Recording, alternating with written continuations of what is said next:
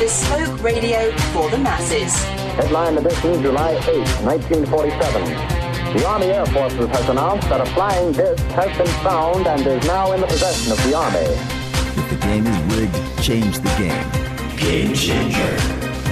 I occasionally think how quickly our differences worldwide would vanish if we were facing an alien threat from outside this world.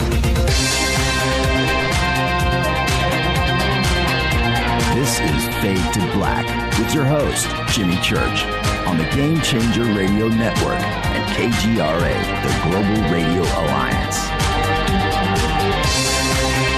I need your help to get to the year 1985. You're listening to Fade to Black with Jimmy Church on the Game Changer Network.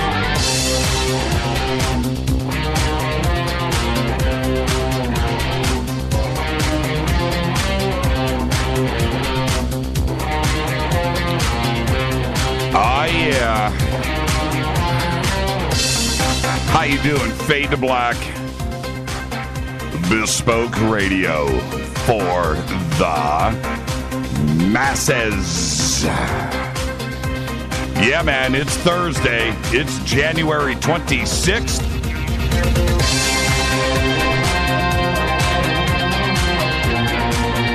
"26 days into the new year, just 339 days left. And I would like to welcome everybody listening all around the world, all across the United States. Hither and thither, to and fro, back and forth, up and down, east and west, north and south, far and near. This is Fade to Black for KJCR, the Game Changer Network, and KGRA, the Planet. I'm your host, Jimmy Church. What is cracking, everybody? Are you ready? It's Thursday night, Fadernight. Got Jon Rappoport here and his uber famous No More Fake Newsroom Live. That's right. Followed by open lines all night long. The call-in number is 323-825-5045. Look at the dancing gifts cranking out today. Look at my dancers. You guys, the very best. I'll retweet them all. I'm not scared. Follow us on Twitter at JChurchRadio. Facebook, YouTube, you know what to do. Everything is Fade to Black. Just go over to the website, click, get her done. You can email throughout the show tonight, as in every night, Jimmy at JimmyChurchRadio.com. The sandbox is hashtag F2B on Twitter. Hashtag F2B. We don't bite. Come and hang out. It is in real time. You gotta love it. You gotta love TweetDeck. You have to. All right. Man, I felt like reaching out to Jack Dorsey today. I was in a Jack Dorsey mood. More on that in a bit. Any questions or comments during the show tonight? Again, in real time, hashtag F2BQ. Any questions or comments? That's what you do. I keep everything live. I have Twitter to my left. I've got the chat rooms to my right. Oh, let me. I didn't do that yet. Let's bang open the chat room. See who's here. Tina. All right. Corolla. John. What's up, everybody? All right, let's go. I am ready. And there is some special thanks that have to go out right now. I've got to thank Ronnie McMullen of Life Change Tea. I'm just going to do it right now. I got, Rita and I got a very cool care package from him today. And I got the brand new pine bark drops. I don't even know, pine bark extract. I don't even know if this is on the website yet, so you should go and check that out. But I got refills. Rita stole my moringa. And check this out. Okay, I do the drops. Oh, I do pills too. I do the capsules. Allison, C, and stuff. But anyway, Rita, so I fill up my pockets and of these bottles of drops. And Rita came in here and patted me down. She patted me down. She wanted to know what I was stealing for the bunker. I got the pat down. She made me empty my pockets. What is that? I said, it's my cell phone. What's that? That's my ID. And she was patting me down my pockets. I'm not kidding. That's what this stuff does to you, man. You need your fix. These drops are incredible. Anyway, thank you, Ronnie, for doing the Uber hookup. And I'll follow up on that on Monday. But a great package today from Ronnie. Do check out all of our sponsors, including Life Change Tea, getthetea.com. Just go over to Jimmy Church Radio. That's what you do. Click on all of the banners. River Moon Coffee, makers of the Fade to Black blend, of course. Studio Dome. All of the promo codes that you need for free shipping or discounts or everything are on every banner. So help support the show and go and do that. The first big conference of the season is coming up. I'm going to give a big shout out to a friend of mine that I grew up with down in Panama, Ricky Royo. He just texted me right before the show saying that he was going to attend. So how cool is that? All of you Fadernauts get to meet the famous Ricky Royo. He will be there. So all of you, all of the information that you need is over at jimmychurchradio.com. The Conscious Life Expo is February 10th through the 13th at the LAX Hilton. And Ricky just let me know he's got rooms at the LAX Hilton. So there you go. You kind of want to stay at the Hilton if you're coming in from out of town. You want to stay there because all 5,000 attendees and speakers, everybody is at the LAX Hilton right here in Los Angeles, California. Tickets, info, live stream, all of that are over at jimmychurchradio.com. And then Contact in the Desert is rapidly coming up on us too, May 19th through the 22nd in Joshua Tree, California. All of you Fadernauts from around the country are going to gather there. Of course, we will have a couple of Fader pads, a couple of Fader houses, and a few Fader parties. So it's going to be awesome. So all of you Fadernauts get together. And, it's really amazing for us to just kick back, Rita and I, just kick back and watch all of you hang out. It is just so cool. So come and hang out with us in Joshua Tree, California. Tickets and info over at jimmychurchradio.com. Let's get the show cracking. I had said the other day that if you were in or around San Diego, California, on Tuesday at around 3 p.m., did you hear the booms?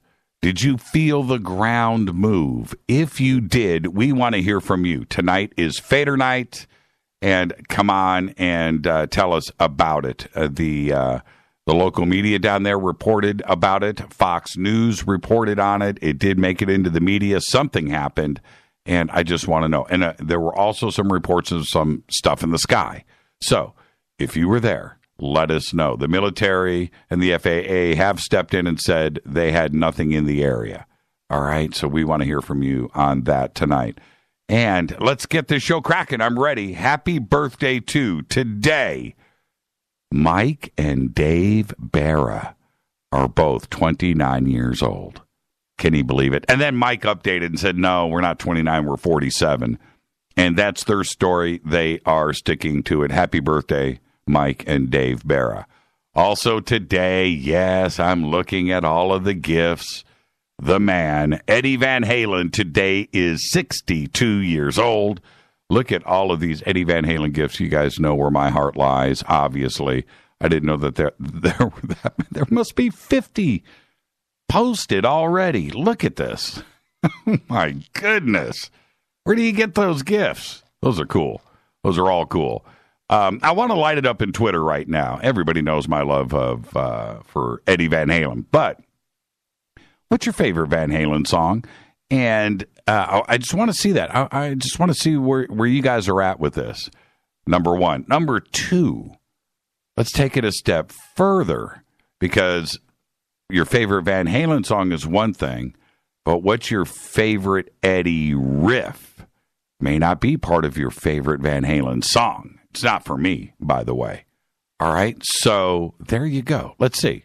What's your favorite Van Halen song? What's Eddie's best riff? And let's see how many people can avoid eruption. All right, let's go. Our dead guy's birthday today is Paul Newman, 1925 to 2008. He won He won and was nominated for numerous awards, including an Academy Award for his performance in the 1986 film The Color of Money. He's got a BAFTA Award, Screen Actors Guild Award, a Cannes Film Festival Award, of course, an Emmy, and many others. Newman's other films include The Hustler, Cool Hand Luke, man, that opening scene, right? Butch Cassidy and the Sundance Kid, The Sting, and The Verdict. Hey, who here has watched Sneaky Pete? Anybody get through that series yet? Sneaky Pete with Giovanni Ribisi. Who has seen Sneaky Pete? So many references to The Sting in that. It's a great series, by the way. Do check it out. Highly recommended. Good stuff. Despite being colorblind, by the way, Newman won several national championships as a driver. Right. He was a great race car driver in the Sports Car Club of America Road Racing Series, and his race teams won several championships in open-wheel IndyCar racing that I witnessed personally myself at Indy. Newman Haas. All right. Happy birthday, Paul Newman. Ice Cream Man. All right. I'll go with that. Running with the Devil. Yeah. The Riff and Unchained. Yes. I'm with you on that. Hot for Teacher. Got to go with that. Top Jimmy. Top Jimmy is a song. It's kind of funny. Is a song that people don't think of first. I think Top Jimmy is one of the greats. That's a good one. Hot for Teacher. Yep, absolutely. The whole first album says Jerry. What was that Michael Jackson song? It was called Beat It. That was a pretty good riff, actually, there. He didn't play the guitar, rhythm guitar. He just played the solo. Let's see. Atomic Punk. I'm with you on that. Atomic Punk. How about On Fire? On Fire was pretty. Hear About It Later. What about Hear About It Later? Right? Man, the whole Van Halen 2 album, actually. But, man, Diver Down.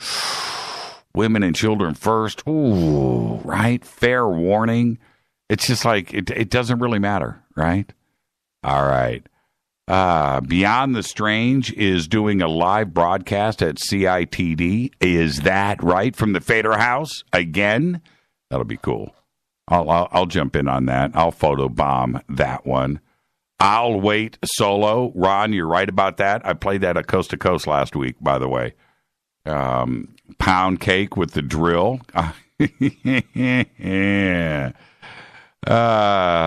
You guys are the best, man. I just love it. The Solo and Jump. Yep. You guys know what you're talking about. Okay. Where am I? On this day in history. Are you ready? This is just, it's a dark day. 1980, at the request of President Jimmy Carter, the United States Olympic Committee votes to ask the International Olympic Committee to cancel or move the upcoming Moscow Olympics. Of course, that did not happen, so we did not go. Dark day. Got politics all wrapped up into the Olympics because the Russians decided to go and invade Afghanistan, which we did too, right? It would have been funny if Moscow would have jumped back at us and didn't attend the Olympics. On any of the Olympics since, how long have we been there since? Man, 2001.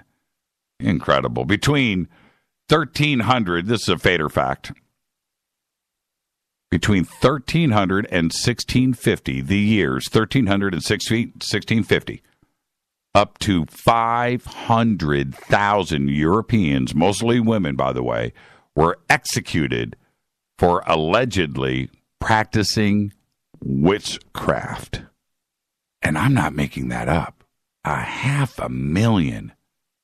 That is just nuts. I was looking at the stats today, and just official numbers, like on the books, right? Like went to court and was executed, 79,000 official on the books executed for witchcraft.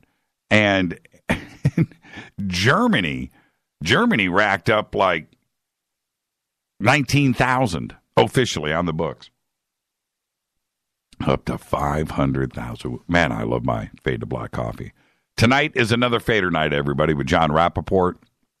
is No More Fake Newsroom Live. We will be taking your phone calls, of course, open lines all night long, 323-825-5045. Well, I mentioned, by the way, cough button. I mentioned a couple of days ago, and I've talked about it over the last couple of days, actually, that George Orwell's 1984 was number 6 on Amazon's bestsellers list, and that it was hovering between 5 and 7. They updated it every hour, by the way, so it can change, right? And, well, as of 6 p.m. today, the last time I checked, right before showtime, it was at number 1. It has been there since Tuesday night. Number 1. I have a feeling it's going to be there for a while, by the way, and I hope that we had something to do with it, and I'm sure that we did. Nothing like waking up, the people, just a little bit, waking them up. And that's what's going on right now.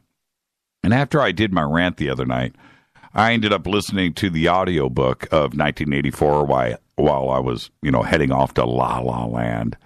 And I got to say, I had the best, most colorful, widescreen, cinematic dream while pondering the significance of short person behavior and pedal depressed panchromatic resonance and other highly ambient domains.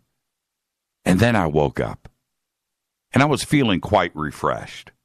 I meandered over to the FBI website to see what was new, doing a little window shopping, if you know what I mean, with UFOs still dancing in my head.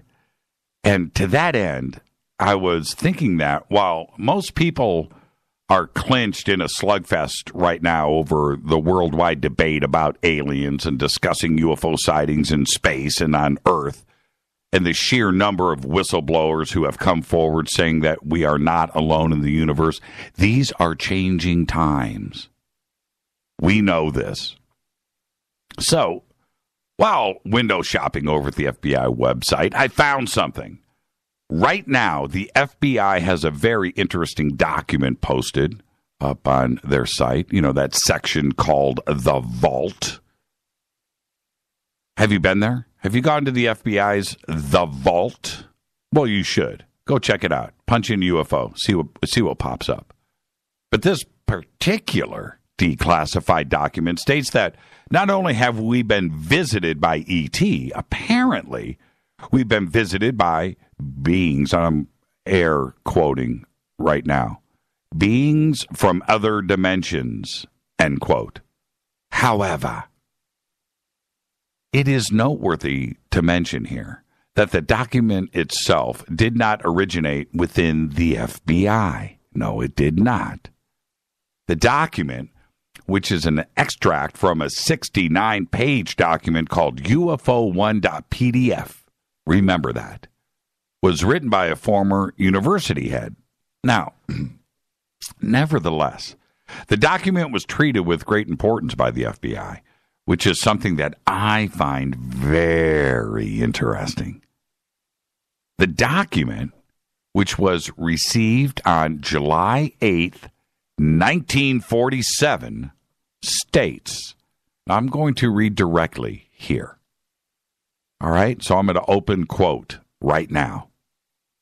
This memorandum is respectfully addressed to certain scientists of distinction, to important aeronautical and military authorities, to a number of public officials, and to a few publications.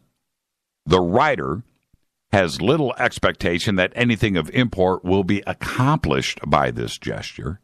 The mere fact that the data herein were obtained by so-called supernormal means is probably sufficient to ensure its disregard by nearly all of the persons addressed.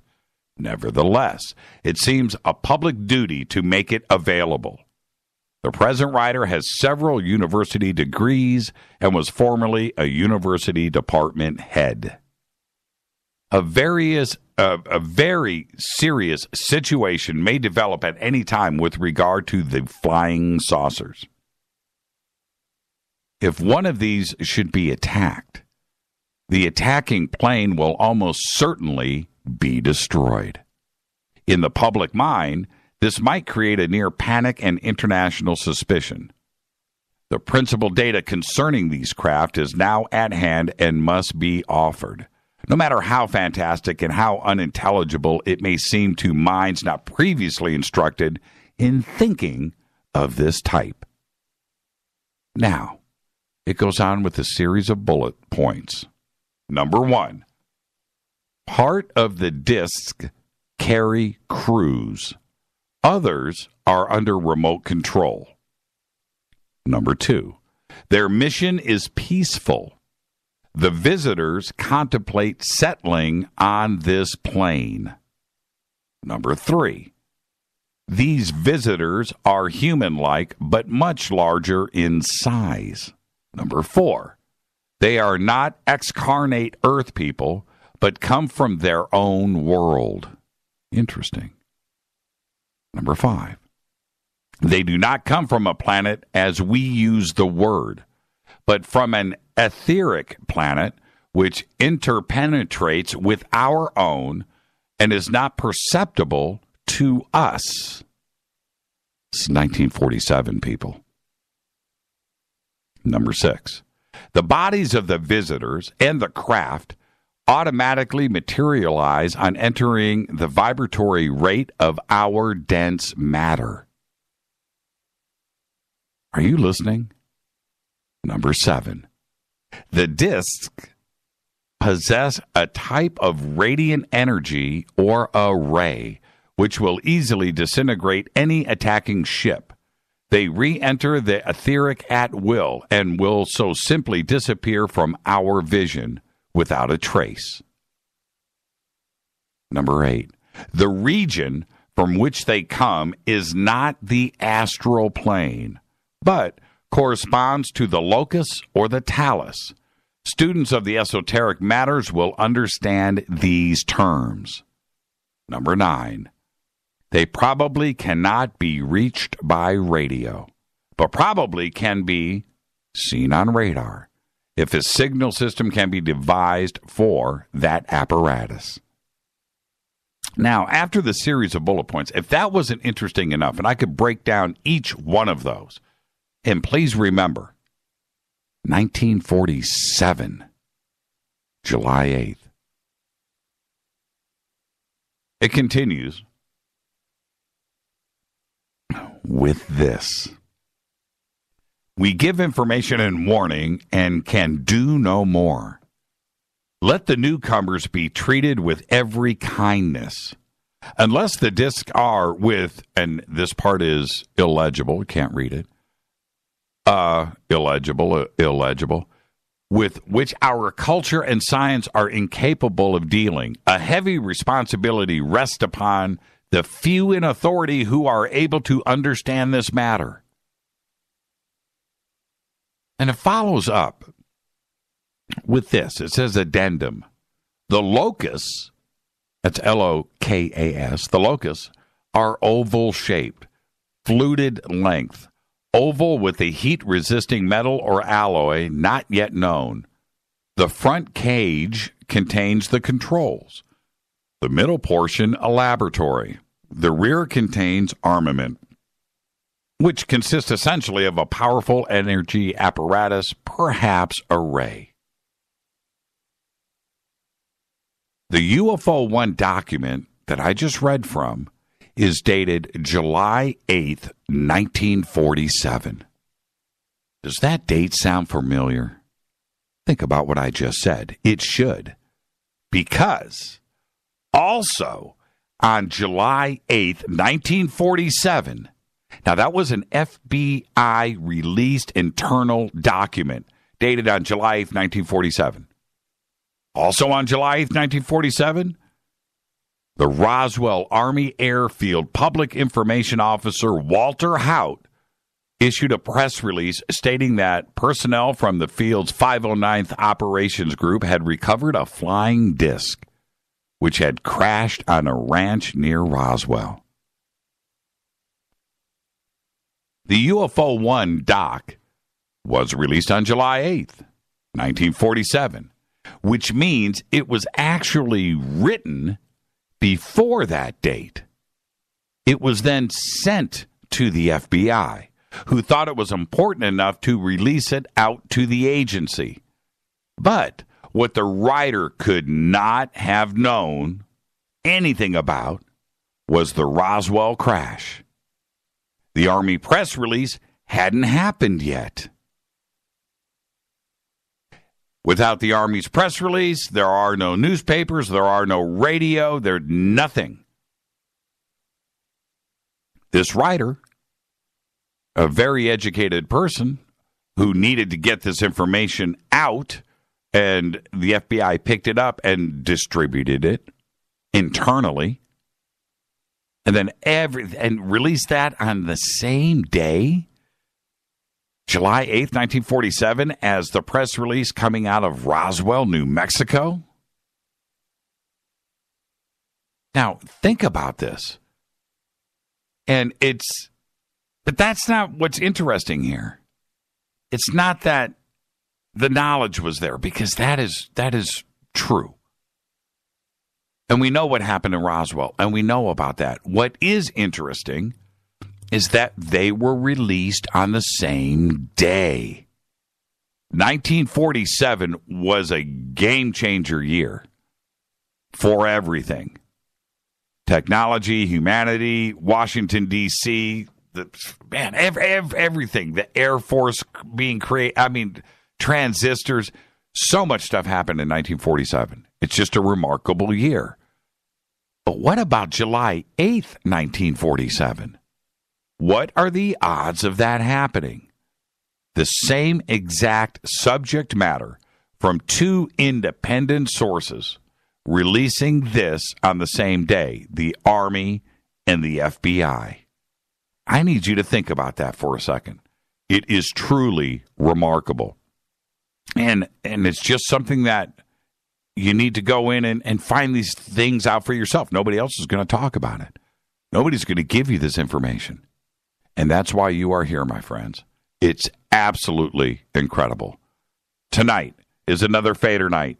It is open lines all night long. But first, the one, the only, Jon Rappoport and his No More Fake Newsroom Live.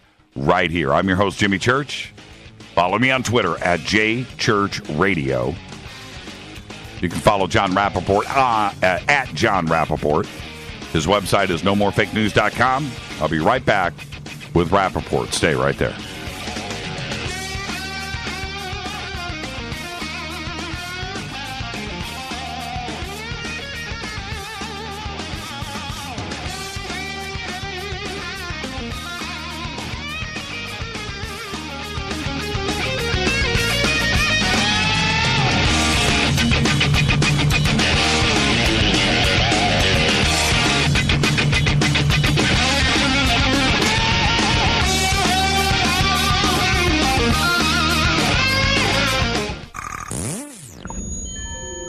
You're listening to Jimmy Church, Fade to Black.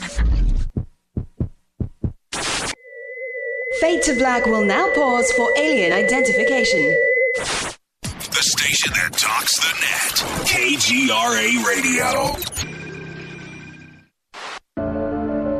When you take the beans from Central America with dashes of Indonesian and African mixed in and then roasted to the dark side of Fade to Black, you create the ultimate brew of fringe. Introducing the Fade to Black blend from River Moon Coffee. Yes, River Moon's darkest customized roast was created for the love of Fade to Black. The alchemy of masterful roasting and smoking the beans is in every sip of this full-bodied, dark Java. I need my coffee dark, deep, with distinct bittersweet chocolate highlights, just like the bunker. Leaning further into the darkness of the roast is Fade to Black blend from River Moon Coffee. Just click on the banner at jimmychurchradio.com and use the promo code F2BBLEND for 15% off of your order today. Go Beckley Teppy. Hi, folks. In a world of GMO, genetically modified organisms, that is, chemicals, processed foods, and a healthcare system that's unraveling like a cheap suit, it's time to prepare. God created herbs, and herbs help man. Our body can heal itself, just sometimes we need assistance. You need some help? GetTheTea.com. That's GetTheTea.com. Our mild detox is quite powerful with its unique blend of 8 different herbs. And if you're looking for more, our non-GMO supplements will help you with different needs you might have. Health should be a top priority. Take care of your health naturally. Log on to GetTheTea.com. That's GetTheTea.com. Give your body a treat. Let the herbs do their thing naturally. Read all the testimonies on the website, GetTheTea.com. That's GetTheTea.com. Sickness and viruses are like intruders, and herbs are like warriors. Let the tea work for you. That's GetTheTea.com. 9 out of 10 geneticists agree. Fade to Black is not your father's radio show on the Game Changer Radio Network and KGRA, The Planet. Hi, this is Chase Kletsky with Fate Magazine Radio, and you're listening to Jimmy Church and Fade to Black on the Game Changer Network and the KGRA digital broadcast station, where the Fadernauts rock. Hi, this is Rob Reiner from Anvil, and you're listening to JimmyChurchRadio.com. What's up? I'm Chris. What up? This is Kyle Massey, and you're listening to Jimmy Church Radio.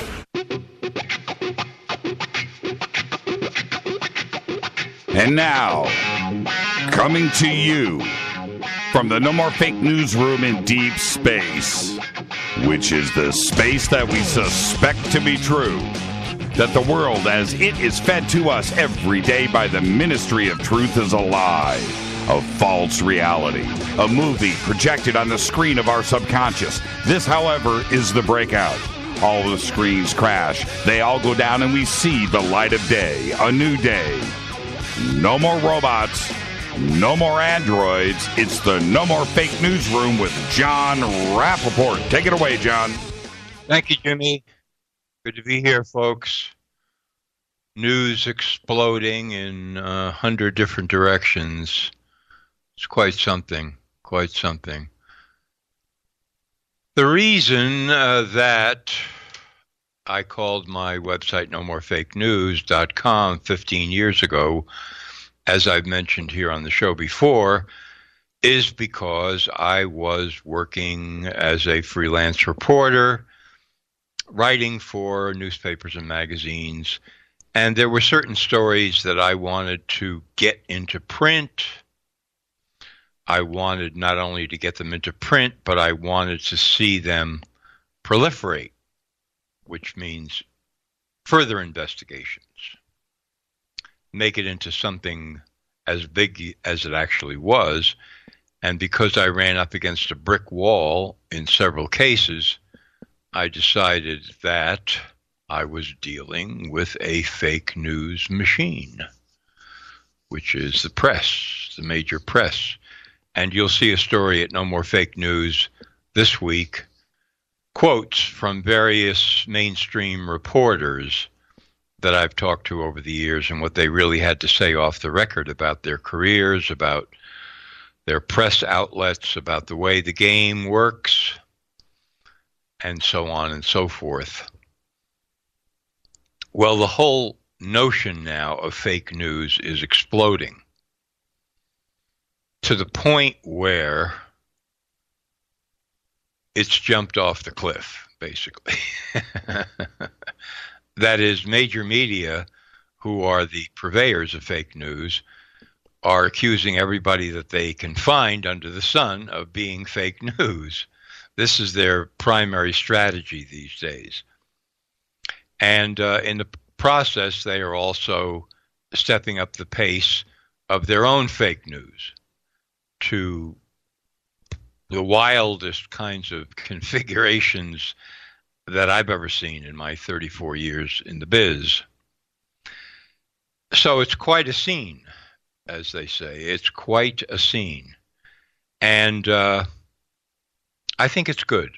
I think it's very good that they are self-destructing, and this makes room for many new stories, but it also makes room for people who want to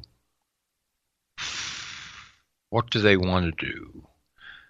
They want to exaggerate things that are happening without providing any evidence for it.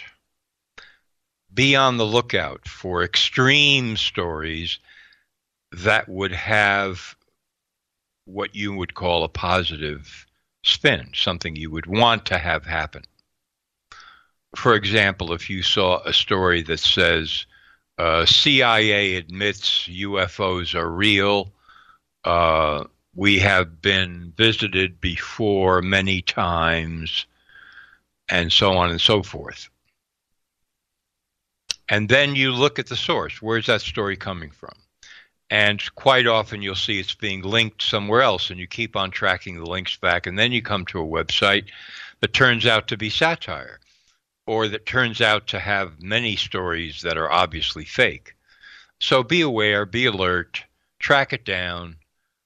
Don't fall for everything.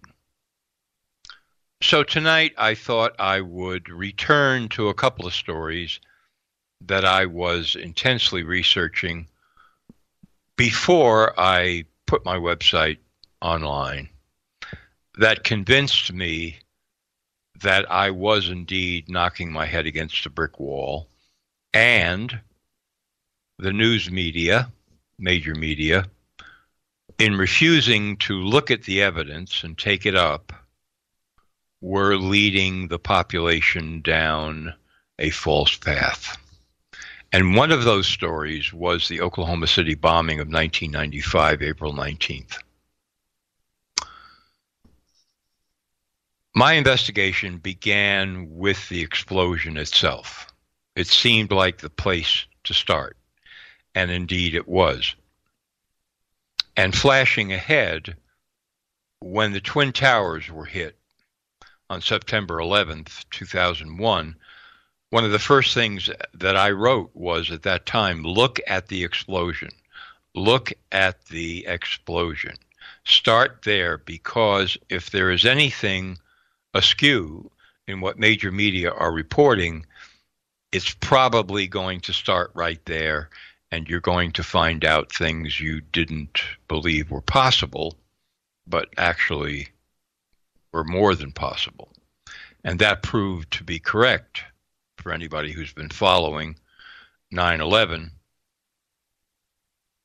What actually happened to take down the towers becomes one of the key questions.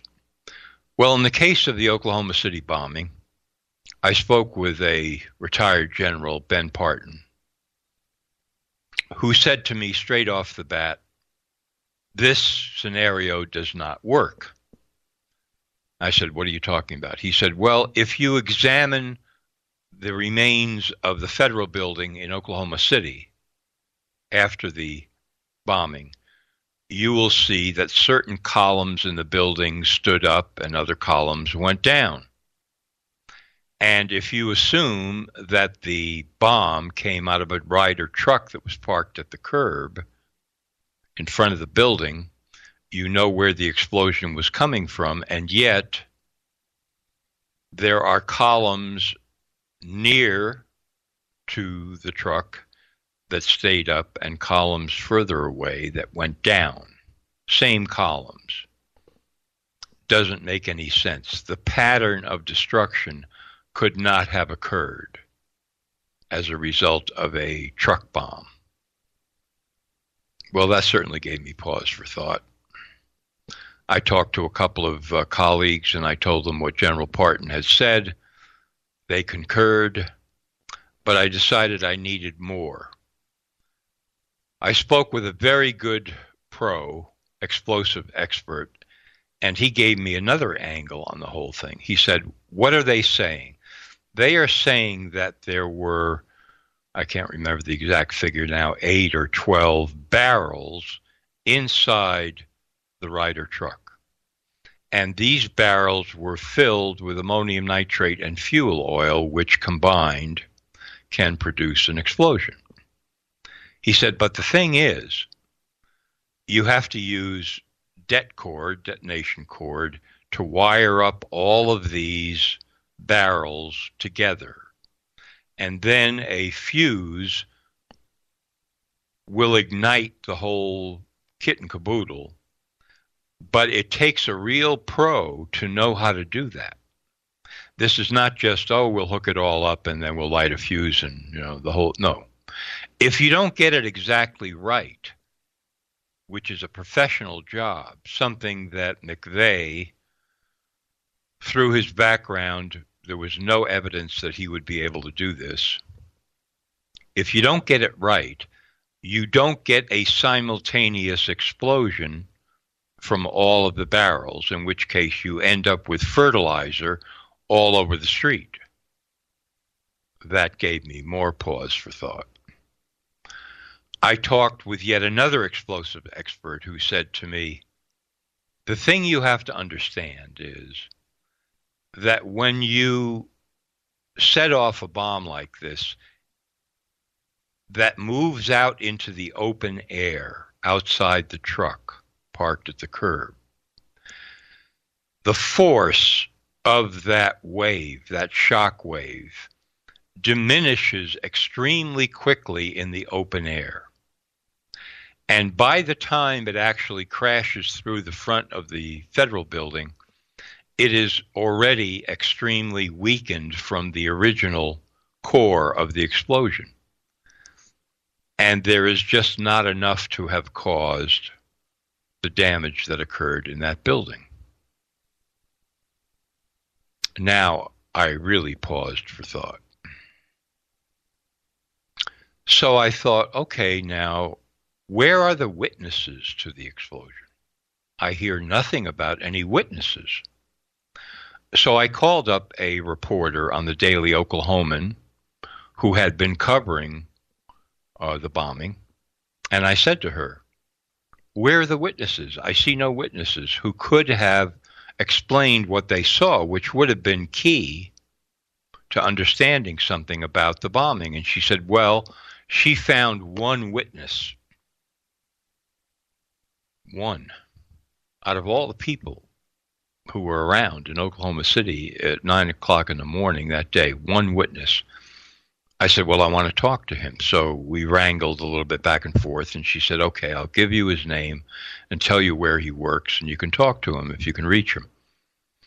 So I called the place of employment. They put this guy on, and I said to him, look, I'm researching the bombing, and I know that you spoke with a reporter at the Daily Oklahoman, and what she told me was, because this is what she relayed to me, your story is that you saw the building collapse downward like it would in a controlled demolition. So I want you to confirm that for me. He said, no, I won't. I said, why not? He said, because I didn't really see the explosion at all. I just saw the aftermath after it was over. I said, really? That's not what she said over there? And he said, well, she's wrong, et cetera, et cetera, et cetera. All right. I called her back and I told her what he said. She said, he's lying. She said, I have it in my notes. I don't do distortion. This is exactly what he told me, that he saw the building collapse downward like a controlled demolition. I don't care what he's saying now. That gave me more pause for thought. This witness is now afraid. Maybe somebody's gotten to him. Maybe the FBI told him to keep his mouth shut, or he just is seeing a version of the story in the press that he knows is false, and it's scaring him because he doesn't want to be the person who stands alone with a different story. This was the beginning of my investigation of the Oklahoma City bombing. I spoke with reporters. I spoke with lots of people, and I said, look, there is a fantastic story here. And you can talk to any explosive experts that you want to who are independent, not connected with the investigation, not connected with the FBI, and so on, and ask them about what I'm going to tell you now, which is what I just told you here, Fade to Black. They refused. They just refused. I said, well, why won't you, check on this? And what they told me basically off the record was, the story's engraved in stone. We've got the story. We're not going to change the story. Besides, and this is a key, we get our information from the FBI because they are in charge of the investigation. I said, really? They said, yeah. I said, well, suppose the FBI has it wrong, then what are you going to do? Where do you go? And they said, there is nowhere else to go. This is what we go with. The story is what reliable, quote, reliable sources tell us, and those sources, in this case, are the FBI. That really opened my eyes and gave me pause for thought. In other words, what these people were telling me, these reporters, was the news is what official sources say it is, and there isn't any story beyond that. That's quite something. There isn't any story beyond that. I later discovered that if one of these reporters had decided to take my advice and talk to independent explosives experts, what his editor would have told him was that that constituted, quote, original research on the part of the reporter, which is verboten, off limits, not permitted, unless the assigning editor up front permits this, allows this, and supports it. Original research is considered to be wandering off the reservation for a mainstream reporter. And there are consequences. He is now looked at, with a glint in the eye from the editor. This guy is not on the same page that the rest of us are on. He is trying to go somewhere where we don't go. Or he's trying to make a name for himself, or he's stepping out of the frame into something else. We don't like that. We don't want that. That's how fake news is built. And I found it quite incredible in more innocent days, not anymore, back in 1995, that I couldn't get arrested in trying to get this story to push it up into major media.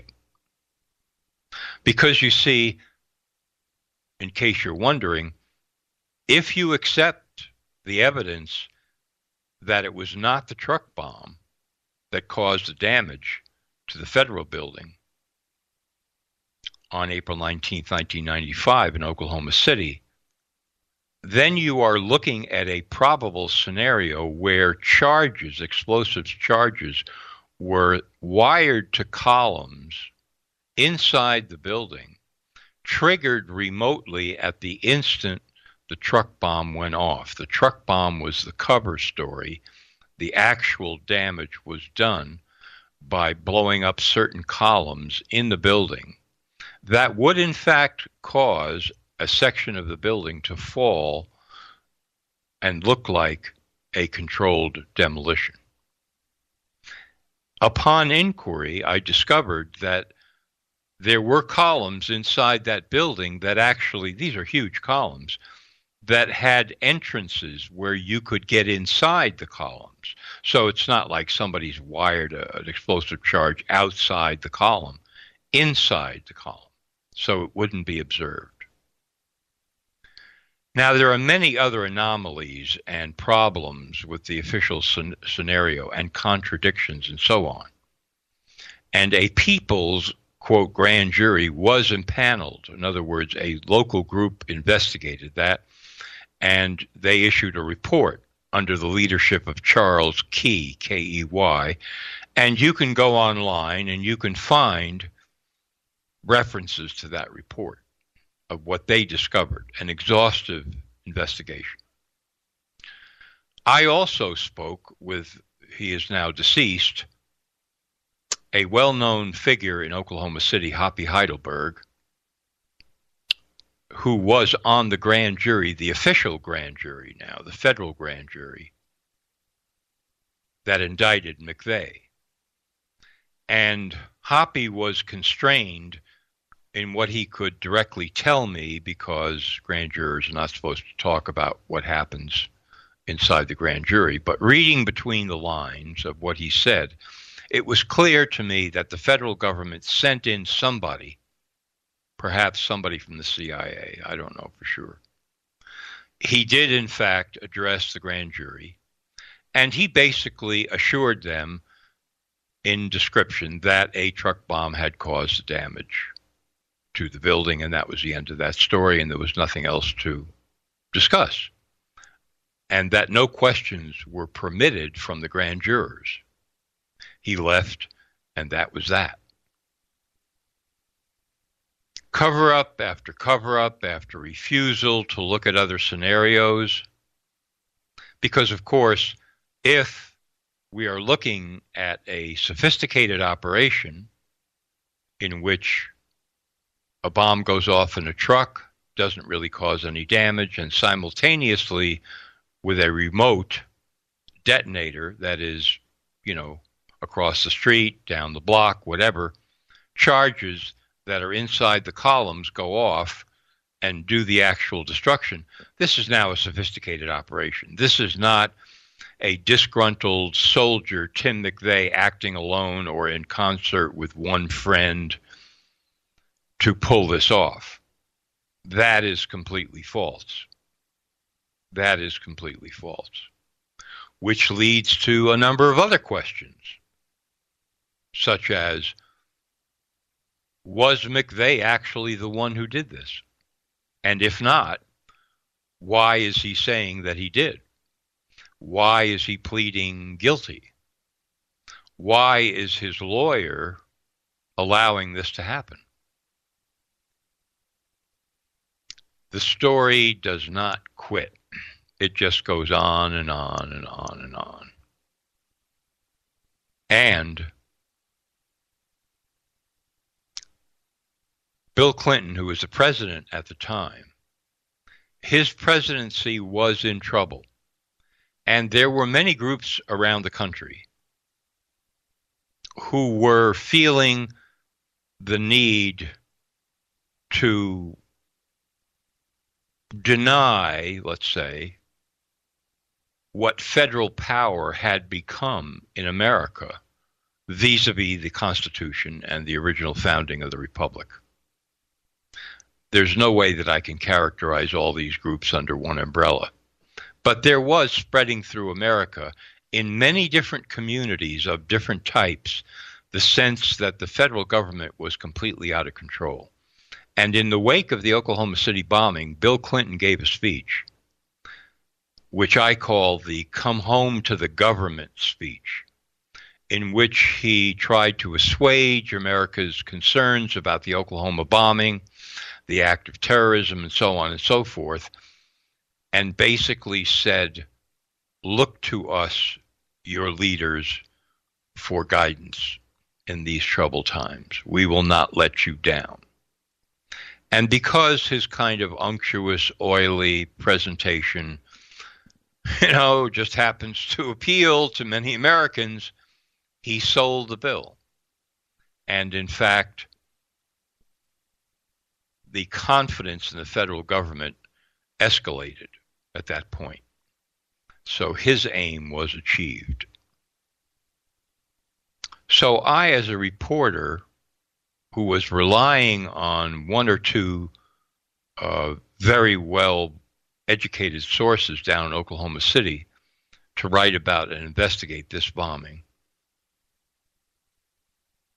this was one of the make-break points for me where I said, okay, look, there is no way that I can function as an independent reporter and delude myself that I can write for mainstream outlets or even alternative outlets print media. They're just not going to go for what I want to produce here. It's not going to work anymore. There's no use trying to kid myself here. And so I stepped away, and a bunch of things happened at that point. But in 2001, I decided to bite the bullet and go online and find out what this whole thing called the internet was all about, and I've never looked back. I am not alone in this experience, and I'm not talking about the Oklahoma bombing, but every independent reporter and independent media outlet that is really doing investigation and covering news and connecting the dots and describing what's happening behind the scenes has had one or more experiences like that that turned them around and made them see that this is not a free press by any stretch of the imagination. It is a controlled press, and there are reasons for that, some of which I've described here on Fade to Black before. On a mental, emotional, intellectual, psychological, spiritual level, this is a kind of thing that turns a reporter around, where he says, enough. Enough. The only solution is to go independent. And here, 15 years after I took the plunge, we are in fact seeing a fantastic revolution in media, as I've described here before. Okay, that's the story for tonight. Thanks, folks. Man, that's mind-blowing. I mean, just mind-blowing, John. And does all of this, and including your recent blog from earlier in the week with you consulting with different journalists around the country and asking them, is their work on, or are they doing what they want to do kind of thing, or can they do what they want to do? How does all of this sit with you now? Are you just inflamed? Mm-hmm. But also pretty happy. I mean, inflamed in the sense that more of the truth is coming to light, and therefore there's a passion to keep on going and expose even more of it. Right. But happy because more people are realizing and waking up to the incredible control over the press in this country. Yeah, and I thought I'd share with you really quick, because you probably didn't hear my opening rant or what I've said over the last couple of days, but George Orwell's 1984 has been number one now for the past day and a half, almost 2 days on Amazon. And is that right? That's right. Number one. And the whole Ministry of Truth is a lie that I introduce you with, every week is pretty dang interesting. And I just thought that you would enjoy that little fact right there, that it is number one. And I just checked it right before the show tonight, and it's still sitting there at number one. So there you go. You have a lot to do with that, my friend. Ooh, baby. Yeah, you do. Jon Rappoport, everybody. Thank you so much, John. Have a great weekend. You too, Jimmy. Thank you. Jon Rappoport, NoMoreFakeNews.com. It's Thursday night. It is Fadernight. 323-825-5045. Phone calls are already lined up. If you're on hold, stay right there. Open lines all night long. I'm your host, Jimmy Church. I'll be right back. Stay there.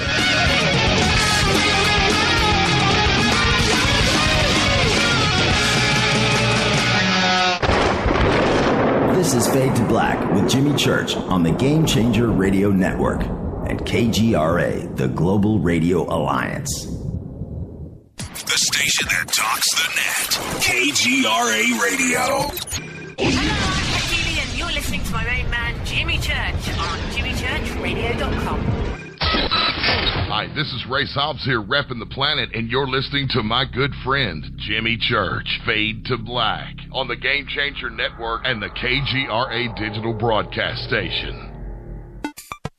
This is Toby Kebbell. You're listening to jimmychurchradio.com. Don't hurt me, Jimmy. I'm only little. Hey, I'm Adrian Grenier. And this is Ari Gold. We're the Honey Brothers. buddy. Yes. We are of the Honey Brothers. Hey, I'm Adrian Grenier. And I'm Ari Gold. We're the Honey Brothers. And you're listening to Jimmy Church. The Revolution. What's up, Fadernauts? Studio Dome loves Fade to Black and the F2B audience so much that they have put together the ultimate stereo Bluetooth system. They've done it just for you. Man, check this out. The Studio Dome SBB2 stereo system is here. It's featuring 2 Studio Boombox 2 SBB2 wireless Bluetooth speakers, packed in its own custom hardshell case. This Studio Dome system features the very latest in stereo Bluetooth technology. The 2 full-range boomboxes are in true wireless stereo. You've got to hear this. It's amazing. It's just $129 and use the promo code JCRTWS and you'll also get free shipping. It's simple. Just go to jimmychurchradio.com, click on the Studio Dome banner. Go Beckley Tepe. Balance of Nature's fruits and veggies. I was diagnosed with congestive heart failure. I went from being able to work 14, 16 hours a day with no problem to where I could barely walk a block to the store. I went on to the phytonutrients about 6 months ago, and within a couple of months, my medical doctor had cut my prescriptions down in a little bit smaller dosage. The next time I went back a month later, I walked into the doctor's office and he says, "My gosh, what's happened to you? You don't even look like the same person." He looked at my legs and the swelling had gone down. My blood pressure was down. The venous stasis ulcers that I had had on my legs for the last 4 or 5 years because of the poor circulation were all healed, and I'm feeling far better. The new challenge will allow you to receive 2 months of Balance of Nature's fruits and veggies free. And we'll even ship them to you free. Call now for details. Call 1-800-246-8751. Or go online to balanceofnature.com. Use promo code TALK. This is Micah Hanks of the Gralien Report, and you're listening to Jimmy Church on Fade to Black, across the globe on the Game Changer Radio Network and the one and only KGRA Radio, The Planet.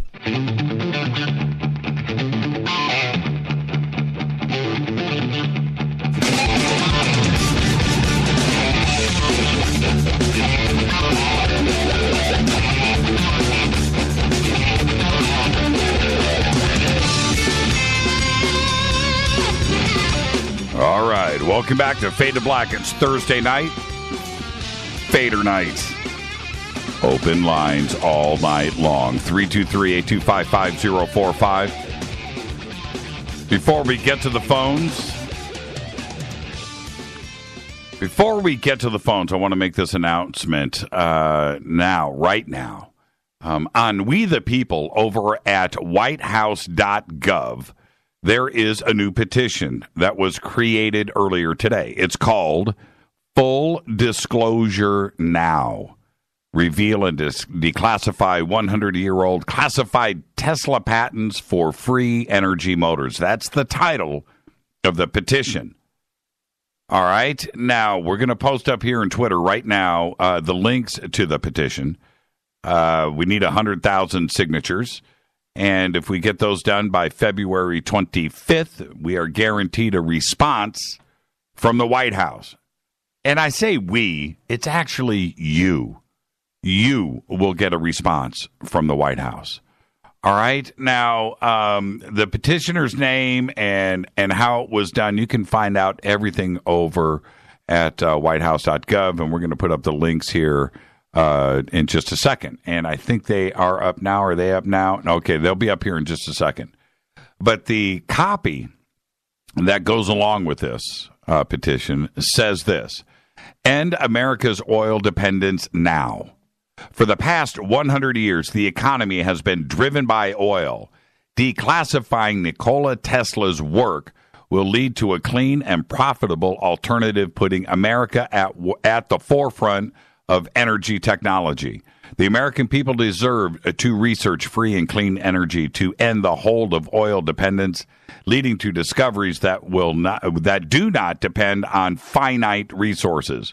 It would change the face of nation into becoming the world leader in innovation and technology, propelling us into the new era.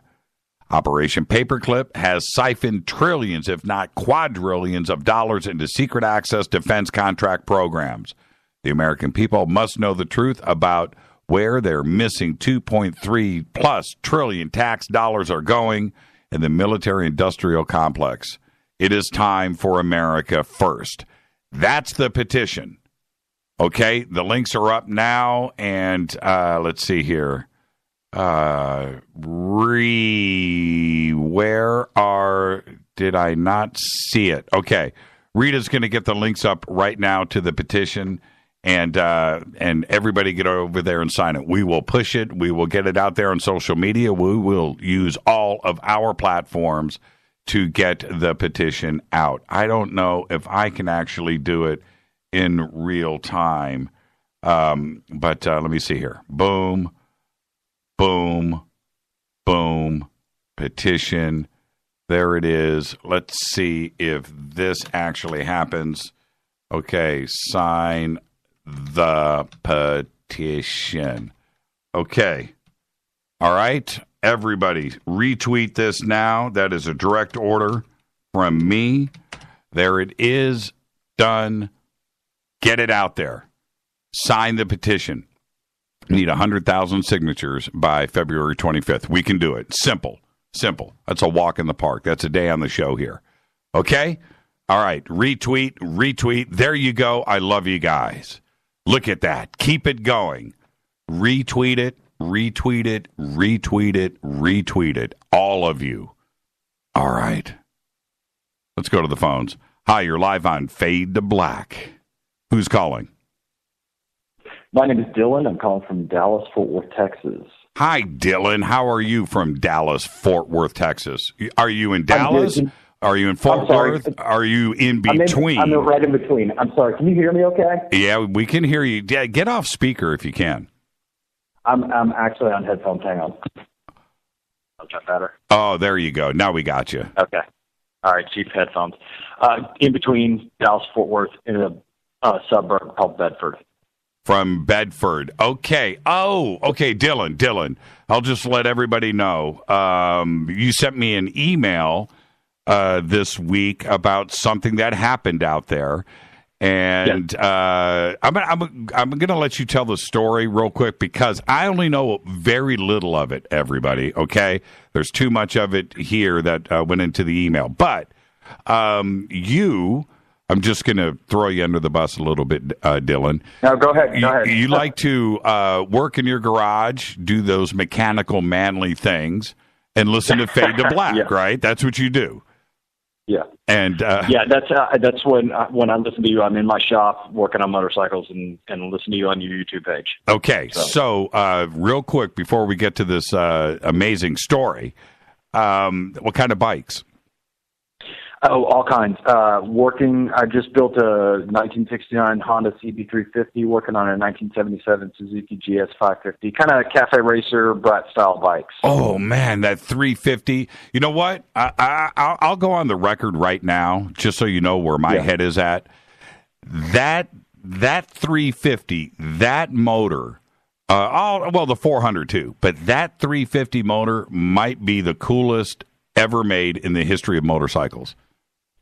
Yes, and they made it to look like the British bikes, the Triumphs and the BSAs and stuff like that. It's it looks like just like one of those, and the Japanese kind of copied it and they got away with it, and it looks pretty cool. And it's tiny, It is, but you know what? I mean, on this bike, I put this up against any Harley, and it is louder. Yeah, because I slashed the pipes and the monster. Yeah, and what I mean by tiny is, it's a 4-cylinder, and it's like a watch, a Rolex.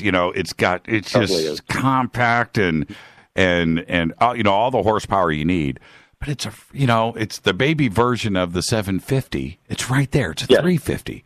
And it's so cool. And so I'm right with you on that, man. And it's a good-looking motor, too. Good-looking.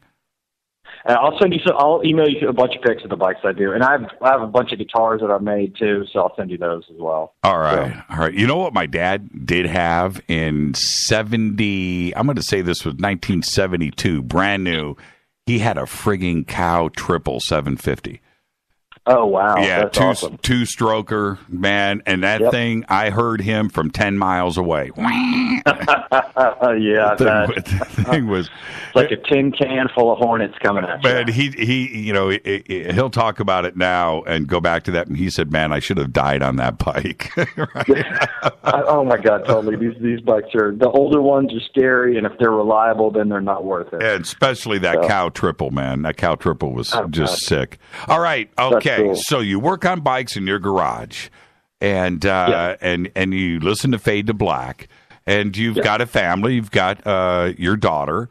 Wife and daughter. And so right there, what's your daughter's name, by the way? Lux. Lux. Lux. All right, Lux. Your dad is saying hi to you live on the air. Okay, so... She is. She's asleep. Okay, all right. I'll play it for her tomorrow or whenever it gets up on YouTube, yeah. All right. Tell me what happens, Dylan. Let's let this rip. Absolutely. All right. So it was end of September, beginning of October, more towards September. Live in a suburb called Bedford, pretty much like any other suburb. And it was about 5:36 on a Sunday. And one of Lux's friends was over, and we were going to walk her home. She lived right around the block. They got on their bikes, and they of course took off, and I started walking out of my driveway, and just started heading, towards the street. And I had this feeling. I didn't hear any voice or anything like that. I just had a feeling, and the feeling was turn around and look up. So I turned around and looked up, and at this point, Lux and her little friend had taken off around the corner, and they went to her friend's house. And I'm standing there at the end of my driveway, looking over my house. And this is like I said, 5:30 or 6. It's, it's not sunny. It's not hazy. It's just kind of whatever. I look up, and what prompted me to call and tell you the story is because, I've heard you talk about your Contact in the Desert experience and all that sort of stuff. Right. And until yesterday, I forget which show I was listening to, but you said chrome ball, and it kind of clicked. I was like, oh, my God, that's exactly what I saw. So when I looked up, and it's as if it said, hey, look at us.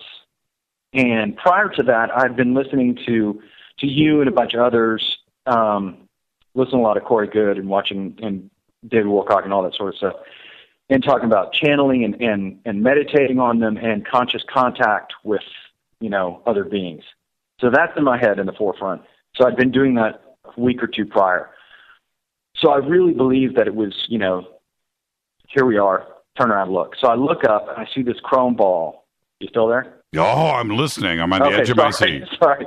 Okay, so I see this chrome ball, and the interesting thing was it was sectioned in two pieces. I mean, it was one sphere, but the bottom half was rotating one way, and the top half was rotating another way. Okay? Gotcha. It was not, hadn't been drinking anything like that to get that out of the way. It was not a drone. It was not, and it was just right there. I mean, I could see it as plain as day. I couldn't tell the size because it was the only thing in the sky, no clouds, and it was just clear. And I just stood there and looked at it, and it was amazing because it was just, I got the feeling we're here, we always have been, we always will be, was the feeling I got. It's just that I can't explain. I didn't hear that. It's just what I felt. So I just was sitting there staring at it, and Lex and her friend, like I said, were off and gone. My wife was in the house, and I didn't want to leave because it wasn't like I wanted to run. And, of course, I didn't have my phone on me, of course, in this situation.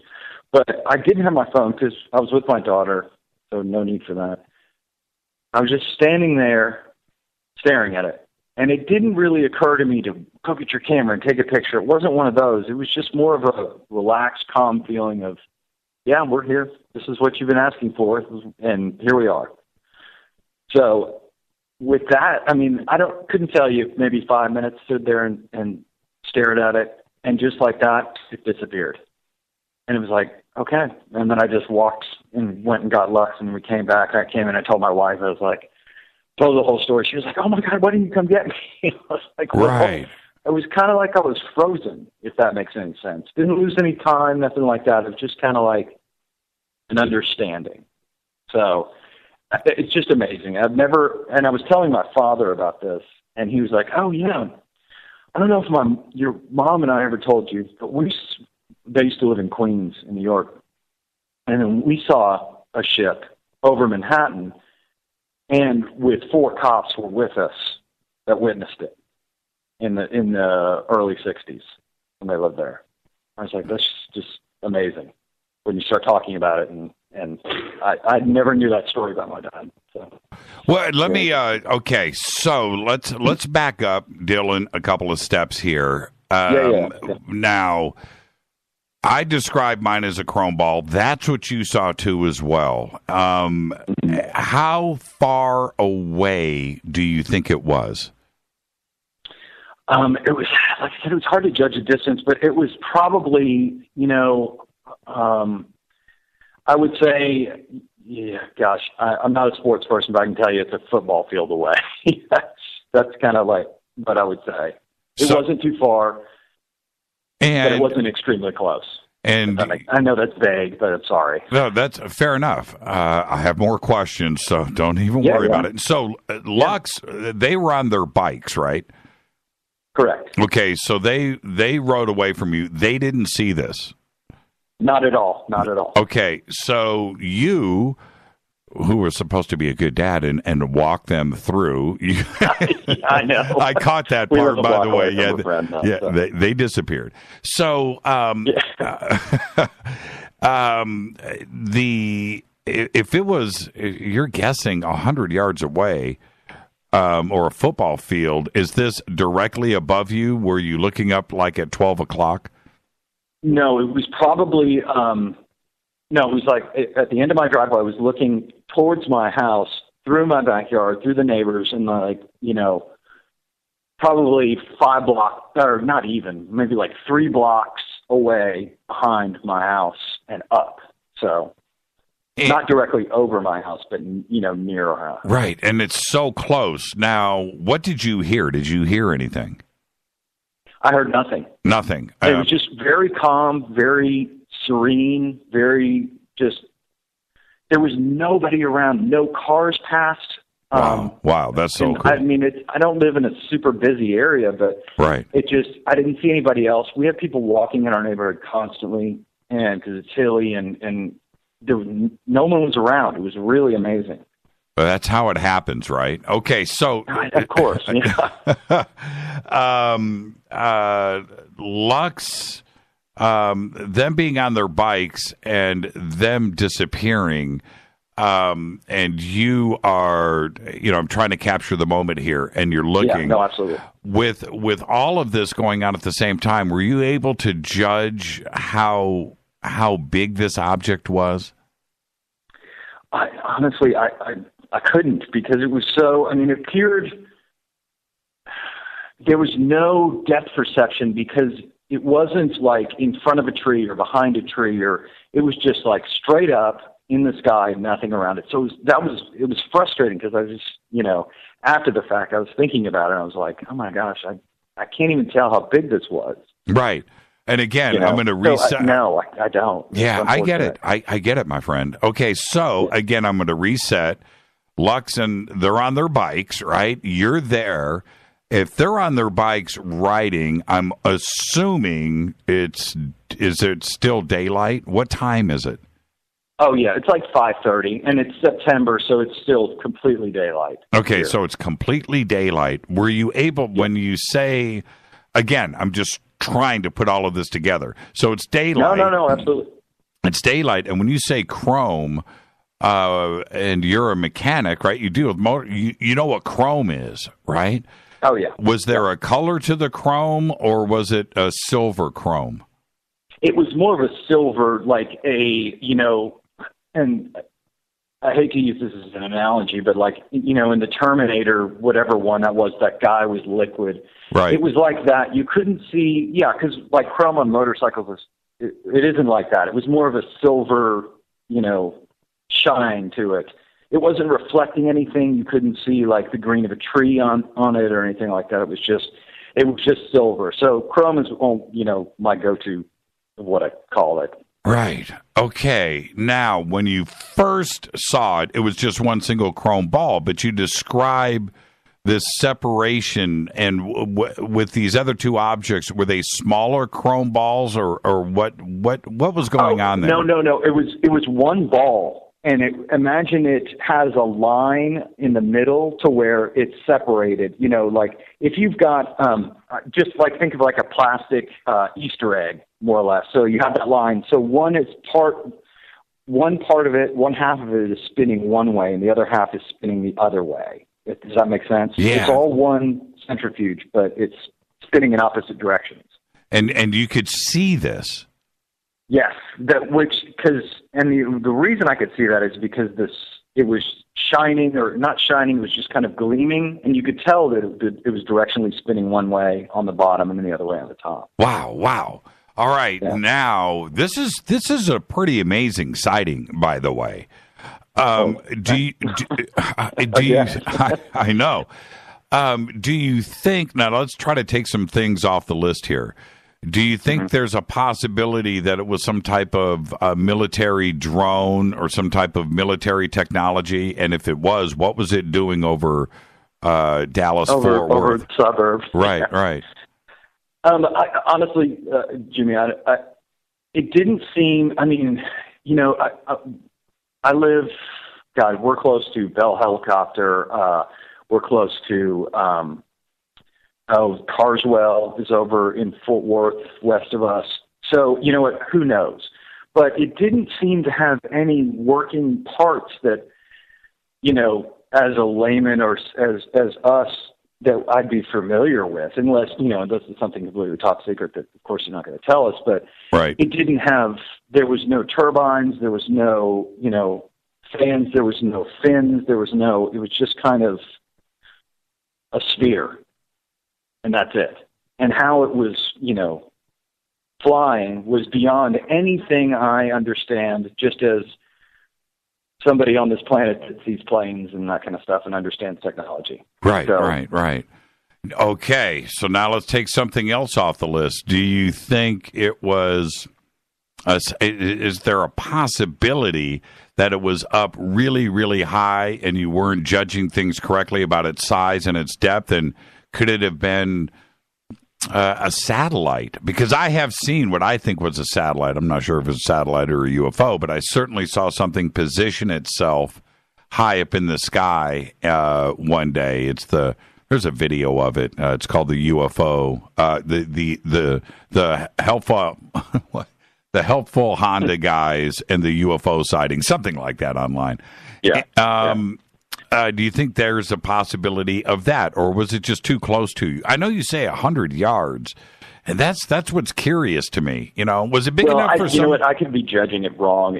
Sorry to interrupt you, but I don't think it was that far, honestly, because I could see the split in the sphere and the fact that the bottom was rotating one way and the top was rotating another way.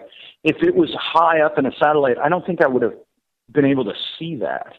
So again, I mean, calling for how far away it was, I don't know, but it's, just to see that detail, I think it would have to have been closer than the satellite. Yes.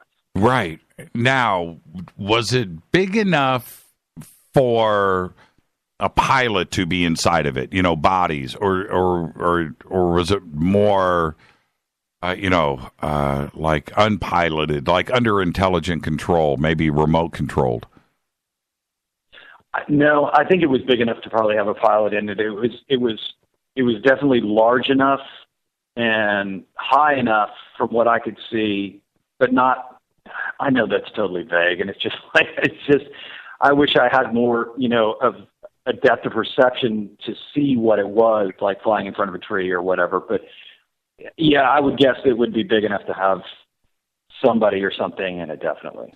Now, I don't want to get crazy or sound weird here, but do you think because of, listening to Fade to Black and having this type of thing on your mind and you're thinking about, do you think you invited this? Do you think this was for you? 100%. And right. That's why I was saying, and I can tell you another little quick story that, is before this that happened to me that made me understand that, yes, it was. I definitely do, because I was walking, like I said, with my back to it, with my back to my house, walking down my driveway, following Lux, and then I just kind of felt the turn around, and I turned around, and there it was. Very interesting. So, was it perfectly round, by the way?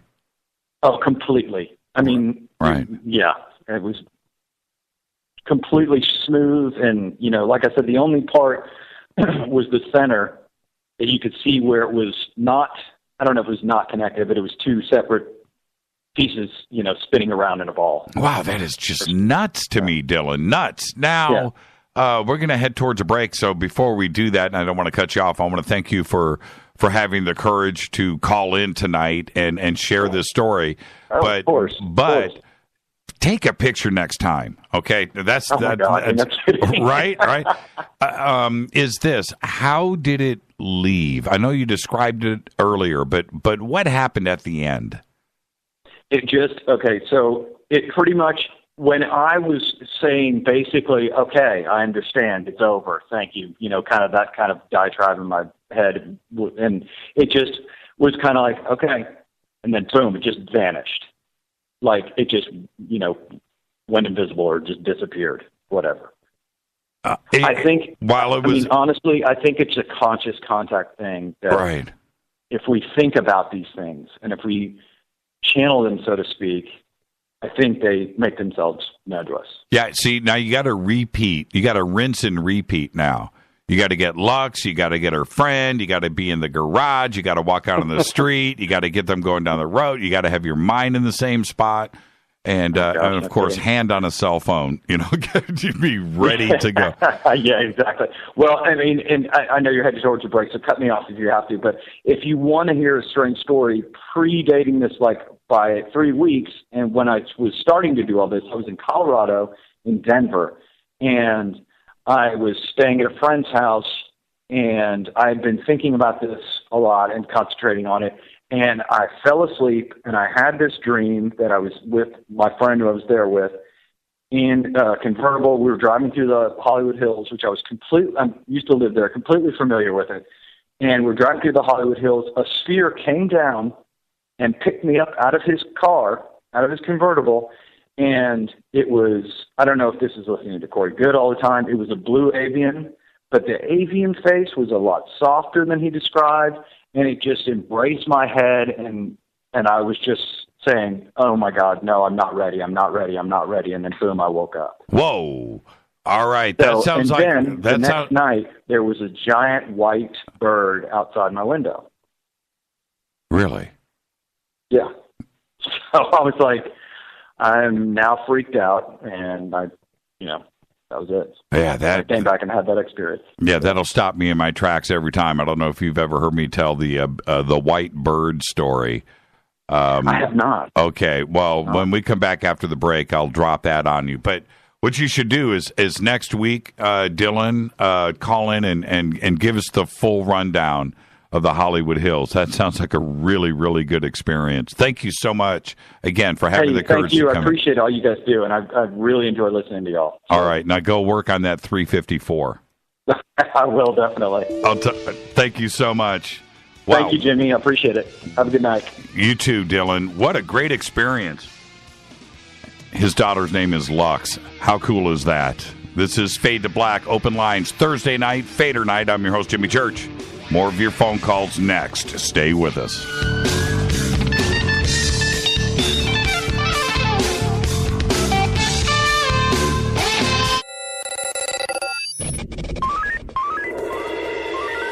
Way out here, we listen to Jimmy Church. You're listening to Fade to Black. Always on the edge of the hottest alternative talk. Jimmy Church with Fade to Black. KGRARadio.com. ¿Qué tal, mis amigos? Yo soy Mario Carson, el tiburón, y los invito para que escuchen a mi buen amigo Jimmy Church Radio. ¡Claro que sí! Oh, fall. My favorite time of year. Cooler temperatures and, well, let's be honest, layers. Lots and lots of layers. Look, I get it. We all have that favorite hoodie. Matter of fact, I've got a few favorite hoodies. You should wear yours. Enjoy it. I do.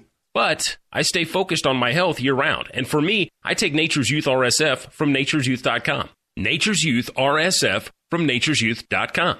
I eat right, control my portion sizes, still maintain a commitment to regular fitness, and I get plenty of rest, and I take Nature's Youth RSF. It's okay to cover up your beach body for a few months, but don't just forget about it. Nature's Youth understands exactly what it means to provide top-quality health products, and Nature's Youth customers not only improve their health, they know they're also providing their body with the right nourishment to maintain peak performance levels and fight the aging process. So layer up and get started today with Nature's Youth RSF. nature'syouth.com. Simple to use, even simpler to order. Go to nature'syouth.com. That's nature'syouth.com. You are listening to Fade to Black with Jimmy Church on the Game Changer Network. Oi, oi, I'm Reese Evans. You're listening to Jimmy Church. This is Revolution. The revolution will not be televised. The revolution is on radio. Ciao.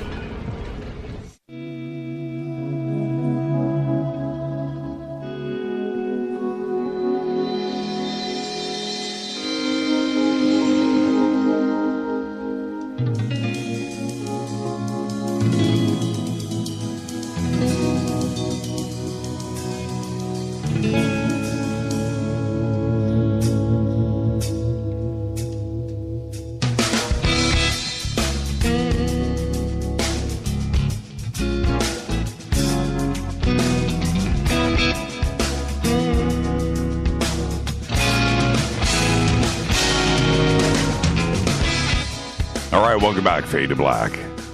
Thursday night, Fader Night, 323-825-5045. Thank you, Dylan. What a great sighting. And a couple of things. I want to get back to the petition really quick. But I'm looking at this image that Mark Tarana just posted up. We posted that originally. Oh, man. That was like... I want to say we did that like 3 years ago. But that's what I was thinking of. Exactly. We have high-res images of this that were sent to us. We've got those somewhere. Rita can probably get those up. Rita, the one with the ring around it. We've got that somewhere. And we've got another one, too, I was thinking about when he said the line, too, that we posted up years ago. Definitely made me think of those. Thank you for posting that. Let me get this retweeted. That's exactly what I was thinking, Mark. Thank you for that. I don't know how you found it. That's pretty cool. Yeah, what a great sighting. So, yeah, anybody else in the Dallas-Fort Worth area, somebody just said, did he make a MUFON report about it? And I forgot to ask him. But you're absolutely right. That's when you find out if there are other people that are having the same sighting as you, or maybe... in not only in Dallas, but possibly in another state, but something that was very similar. Great sighting, great experience. Thank you for that, Dylan. All right, now back to the petition. All right, so the petition on We the People over at whitehouse.gov, which is called Full Disclosure Now, Reveal and Declassify 100-year-old classified Tesla patents for free energy motors. All right, so we have got this up now. It's over on both of our Facebook pages, and we've got it up here on Twitter. We will continue to push this. But it's got a lot of action already over on Facebook, and I'm watching here on Twitter, too, as well. Thank you, everybody. Just share it, go, like it, share it, and get it out. But what I am seeing here from all of the posts and the comments on all of the pages is that everybody is like the first signature, right? Signator. And so I don't think the counter is showing right now. I mean, too many people have signed this right now. So I'm not sure how that updates. It is an official White House petition at whitehouse.gov. So we should see signature numbers start to pop up here and flood in. We are not, Fade to Black, we are not the creators of this. We were sent this immediately today after it was generated. And like I said, I don't know if the the person that created it if they want their name out there, but I will do it. The reason why I'm looking at the email here, and the email is signed with I don't want to even say with symbols. So, and I see the name in the email. So, if you don't want your name out there, I would love for you to have credit for it. We didn't create it. I wish that we did, because I think Rita says we can use initials FB. All right, there you go. All right, we'll just do it that way. So please sign, share. We've got it up. It is accessible. Get it out there, okay, everybody. And we're going to tweet it out a couple of more times during the show, and we will keep this pushing, okay? All right, where am I? Oh, I just dropped that call. Okay, sorry about that. Area code 949. I apologize. I think that was me. I'll put you at the front of the list, so I'll wait for you to call back, and until you do, which will pop in now. 2 days ago, President Donald Trump signed executive actions to advance approval of the Keystone XL and Dakota Access oil pipelines. Yeah. And I held off talking about this because, I'm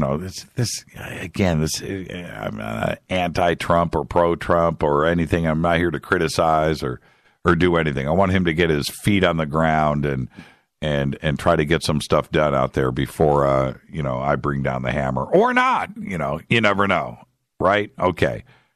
Well, the decision to advance the pipelines cast aside, all of those efforts by Barack Obama and that administration to block construction of the two pipelines.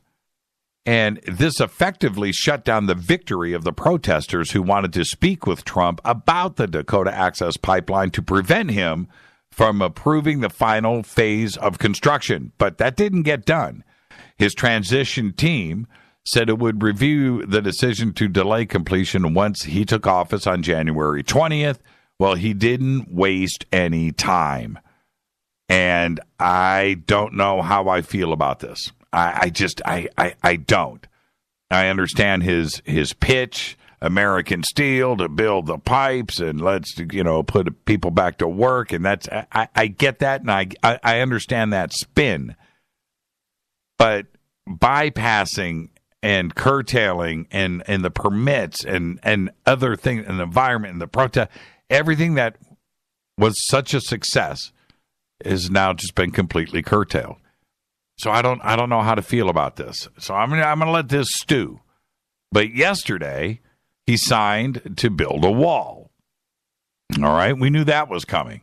Today, Mexico's president canceled its meeting next week with Trump.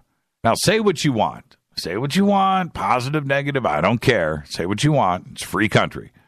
But things are definitely not boring at the moment. And I have never seen this kind of rapid-fire executive order signing frenzy at the front of anybody's administration like we have seen this week. Pretty amazing to watch. And let's see how this stuff kind of plays out. I'm right now. I'm in shock and awe mode. I'm just in shock and awe mode. All right. Well, on that note, President Donald Trump and his press secretary, Sean Spicer, came under fire over Twitter, after it was revealed, and this is where things for me get a little bit dicey. It was revealed that he was using Trump Gmail for his official account. It's like, wait a minute. Pump the brakes on this truck, folks. Spicer appeared to tweet his password for Twitter. And I saw that first time. I'm like, what is this? Right? I saw it.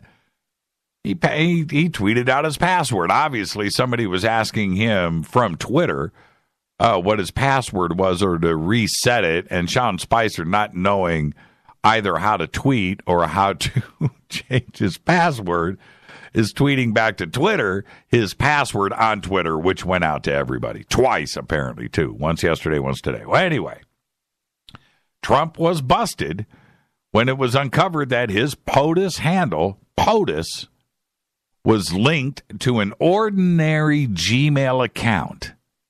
Gmail. Now, after everything that went down with that personal email server of Hillary's and all of that, man, FBI, this, that Trump is using a Gmail account for his Twitter account? 7 days into the presidency, all I'm saying is, you just got to call it. And if you are going to do and be the person that you say that you are, what are you doing with the Gmail account on your POTUS Twitter account? Somebody explain to me how that is possible. Well, as you can see in his tweet, anyone can view part of the email used in the default Twitter password recovery menu.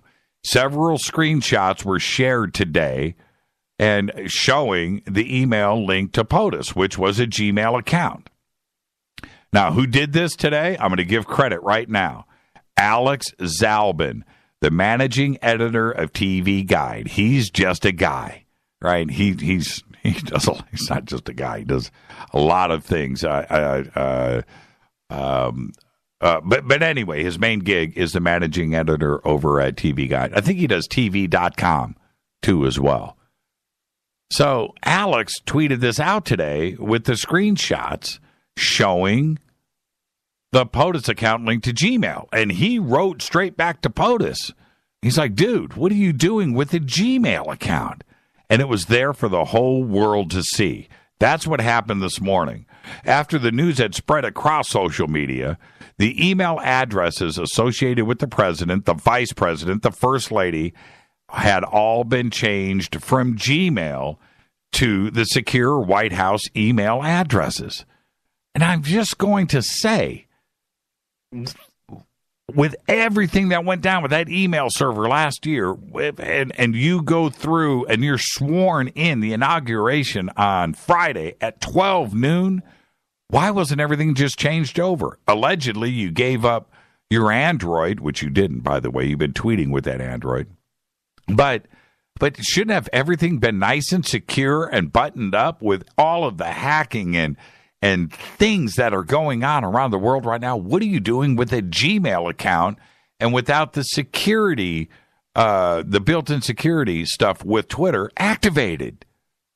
You were just using a two-step security. Anybody could have, as it turns out, hacked the POTUS email account for the last 7 days, or Twitter account. Absolutely incredible. Incredible. 7 days, man. 7 days it ran like this. A Gmail account, which by the way, I'm looking at it right here. I'm looking at the actual Gmail account. Had I known, I would have had some fun with that. All right. Let's 323-825-5045. 323-825-5045. If you were in San Diego 2 days ago on Tuesday at 3 p.m., we do want to hear from you. Did you hear the booms? Did the ground shake? What happened to you at 3 p.m. in San Diego? Give us a call, 323-825-5045. San Diego area code comes in, you go to the front of the line. We posted pictures today, by the way. There's a new entry in the ancient bug stuck in amber category. A 100 million year old bulbous-eyed alien-looking insect with an ET head and an extremely wide field of vision was discovered. Now, I'm going to pop over here to Twitter really quick because I know you guys are going to start retweeting these pictures. They are absolutely incredible. And a few things of note about this particular insect. It's a triangle head. There are lots of triangle-headed insects, but they're inverted. In other words, the flat side of the triangle is on the shoulders. That's what's connected to the body of the insect. Not this, where the point of the triangle, the ET chin, if you will, is what's on the neck side. And it is incredible. If this doesn't look like, well, anyway, it was found in Myanmar by George Poinar Jr., Oregon State University entomology professor emeritus. The bug, a wingless female, is such a bizarre, unique find that it has become a new insect order unto itself. Here it is right here. I'm retweeting it right now. Follow me on Twitter at JChurchRadio, hashtag F2B, and then you can check this out for yourself. Look at this. That's an amber. Look at that thing. And when I first saw it, looked like an ant, right? But it's not. Look at the legs. Okay, so it's not that. I don't know how they determine it's female, right? But they do. But look at the head. Is that insane? Now that's the full body shot. Now look at the head shot. That's crazy. And they say this is it. This is the only version that they have ever seen with an insect with a triangle head with the eyes where they are here on any insect. So that's it. It's a brand new species. And looking at this image, I keep waiting for this thing to say, take me to your leader. Seriously. That's what I see. That is crazy, isn't it? Absolutely incredible. In amber. So, yeah, today I ended up going and looking at a bunch of things in amber, which there are thousands and thousands of images on the net. But there's only one like this. This thing is absolutely incredible. 100 million years old. Yeah, that's incredible. Absolutely incredible. Well, all right. A couple of things. Also, we've got the images up. Rita showed this to me and said, you've got to check this out. In the late 19th century, the archaeologist Hjalmar Stolpe spent years excavating grave sites near Birka, a town on the Swedish island of Björkö. Björk, right? Björkö. That operated as the key center for trade during the Viking Age. In a grave of a woman buried in the 9th century, his excavations recovered a silver-colored ring with a purple stone, which is now in the collections of the Swedish History Museum. Researchers confirmed this week that the ring, which is engraved with Arabic script, provides a rare physical evidence of contact between Vikings and the Islamic world. Why? Because the inscription, written in Kufic Arabic, in script that was common between the 8th and 10th centuries, reads Il Lala, which the research team translated as for or to Allah. You have to see this ring. And what was it doing in the possession of a Viking woman that it was buried with her? It's incredible. And this is something that it's real. And as it turns out, I think Rita pointed out to me that it was glass. Here it is here. Thank you, Mark. Look at that. Is that incredible? And it turns out that's not a precious stone. That is actual glass, which is also pretty trippy if you think about it. There you go. There it is, even on a laptop. Full disclosure now. Thank you so much, Justin. Everybody go and sign the petition. We have the links up. They're over on Facebook. And we've got them up here on Twitter. Yeah, I was thinking all of this. You guys are posting. So that's it. We get praying mantis for the rest of the day, right? 323-825-5045. All right, here's another crazy story for you. Have you ever stashed money in your mattress? Have you? I have. Do you have money in your mattress right now? Well, a Brazilian man hid. Oh, Rita says the counter on the petition still says 1. All right, so let me see here. How many signatures do I have just off of Facebook already? It looks like about... Let me add this up. I don't know. Okay, so 50 here. Let me jump over to the radio page. It's only been up for 15 minutes. Okay, so over on the radio page, 515. Okay, so 515. 515 currently. And there you go. Sean says, I'm signature number 2. Do you know how many people have said that they are signature number 2? A lot. So we'll check. Maybe it resets at midnight. It was just created today on the 26th. How interesting. All right, but we've got 515 just over on one page, another 50 over on the other. That's just the rough counter that I can do now. And then plus Twitter. Twitter right now is showing 333. So we should have easily 1,000 signatures here by the end of the show tonight. That's just what I'm showing here. Okay? Man, if I see one more praying mantis, those things freak me out. Okay, where was I? Let me back up. Have you ever stashed money in a mattress? Well, a Brazilian man hid $20 million, cash that authorities say was related to a massive pyramid scheme. The United States Attorney's Office said that the suspect, Kleber Rene Rosario Roca, flew from Brazil to the U.S. a few days ago to meet a person who was a cooperating witness in the pyramid scheme case. Roca and the witness met at a restaurant in Hudson, Massachusetts. There, the witness gave Roca a suitcase filled with $2.2 million in cash. Federal agents followed Roca to an apartment complex in Westboro, Massachusetts, where they arrested him. Later that night, the agents searched the apartment and found the cash packed in the box spring of a mattress. Now, there are pictures of this posted up right now over on Twitter. I need you to go and look at this. Oh, I'm sorry. No, it's not on Twitter. It's over here. All right. Somebody post the picture of this mattress. This mattress, it's the box springs underneath, is stuffed with cash.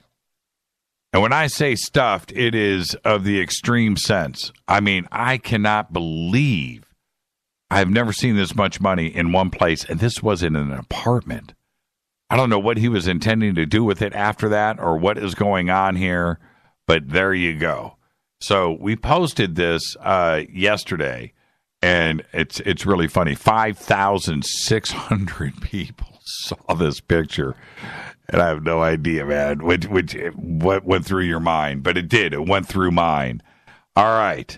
And in order to get rid of the web of fake news, all right, sit down, relax, and listen to this.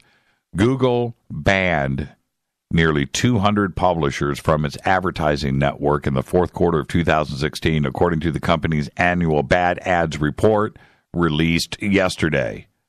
The crackdown came specifically in the months of November and December following a change of policy for Google's ad network, AdSense, which is designed to punish sites that intentionally misrepresent who they are in order to deceive readers, to make money. The updated policy led to the review of 550 sites, including a considerable amount that were masquerading as legitimate news organizations. Google reported it took action against 340 of those sites and permanently banned about 200 of the violators from its advertising platform. The company also suspended more than 1,300 accounts for tabloid cloaking, a practice that became increasingly popular back in 2016. The scam involves creating ads that purport to be news and information, only to send users to a site trying to sell a questionable product when clicked. The ads were often targeted around current events. But, strangely enough, Google did not provide a fake news list or name any of the offenders. And then today, Oh, man, I don't want to go back into this too far. But today, today there was an interview. I don't want to say names. There was an interview that was on the New York Times with one of one of Trump's advisors, and saying that the media is the enemy here. The enemy is not the Democratic Party. Right? The opposition is the media and the fake news that is out there. And this is coming from the founder of Breitbart. And it just rubbed me the wrong way. And then today, after all of this coming out with the fake news, then it was released today that Alex Jones, who we love Alex, but Alex got press credentials for the White House. And so did Jim Hoft, right? Okay, all right. So let's not talk about Jim. That's a whole other story. But Alex Jones got press credentials today to the White House. And he had said today, now Jon Rappoport was on Alex Jones today. That's great. InfoWars, awesome. And one day, maybe Alex and I will trade off and be on each other's shows. And that's great. There's a mutual respect there. But that being said, Alex Jones in the press room at the White House, is this a good thing? And what I mean by that is, that's fine. I'm happy for him. But is that where we're going to steer here for respect out of the White House, that they only want to deal with somebody like Breitbart and InfoWars? I'm a little uncomfortable with that. I think that by the White House coming back at us and saying it's okay for the conspiracy guys or the alt-right guys or the extreme alt-left, that is what we're going to deal with, but everybody else is an enemy of the state. Well, quite honestly, everybody needs to have access. Everybody needs to ask their own questions and report their own way and report back to the people that read and listen to and watch those news outlets. Because everybody was caught with their pants down and getting involved and wrapped up in fake news in 2016, everybody was guilty of it. And there were a lot of guilty parties out there creating the fake news, and some of them are advisors to Trump today. I think we are just at the brink of some really crazy stuff going on. I would love for Alex Jones to ask questions. That has never happened before. But to have this happen like this and the way that it is, and that everybody else is the enemy, and we're going to focus over here, it just makes me feel uncomfortable in general. I think everybody should have access. Not only Alex Jones, Jim Hoft, but everybody. So there you go. This is Fade to Black. I'm going to open up the phones right now. 323-825. Are you kidding me, Rita? Really? 323-825-5045. I just read the craziest news ever in the history of this program. I'll be right back. Hi, everybody. This is Rob Halford, the Metal Guard on JimmyChurchRadio.com. KGRA Radio. Intelligent talk.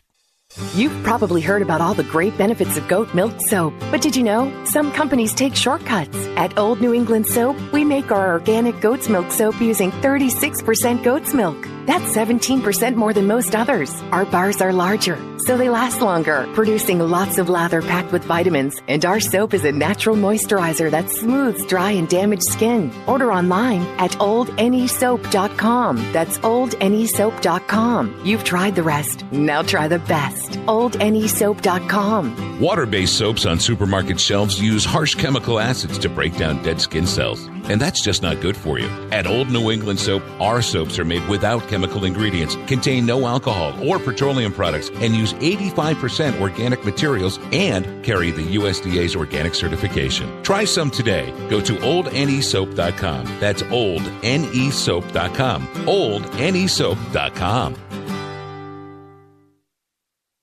So, you love talk radio? Then you'll love TalkStreamLive.com. TalkStream Live is always on, 24/7 with the best streaming talk shows. Find your favorite talkers and discover some new ones. It's free, readily available online or on any smartphone or tablet. Finding your favorite talk shows all in one place has gotten a whole lot easier. Just go to TalkStreamLive.com. Be sure to download the free apps from Google Play or the iTunes App Store.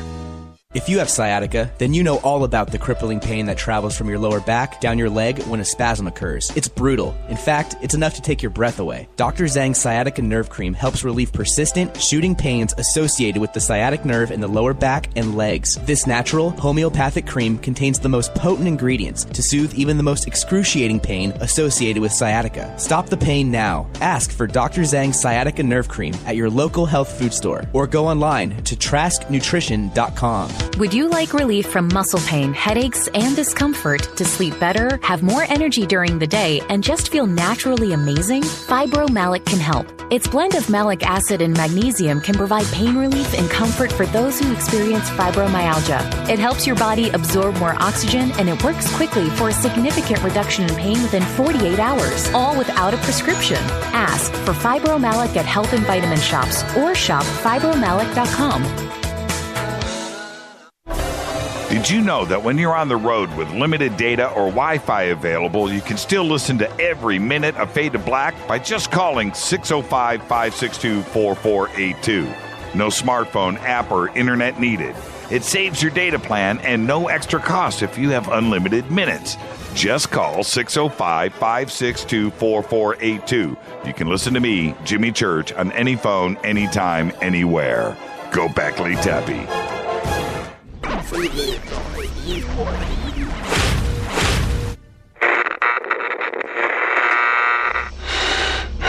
You want to know a secret? I love ponies. I really love ponies. I'm serious. I couldn't stay sane without ponies to brush. Why Fade to Black? Because you never got that pony, damn it. This is Fade to Black with Jimmy Church on the Game Changer Radio Network and KGRA, the Global Radio Alliance.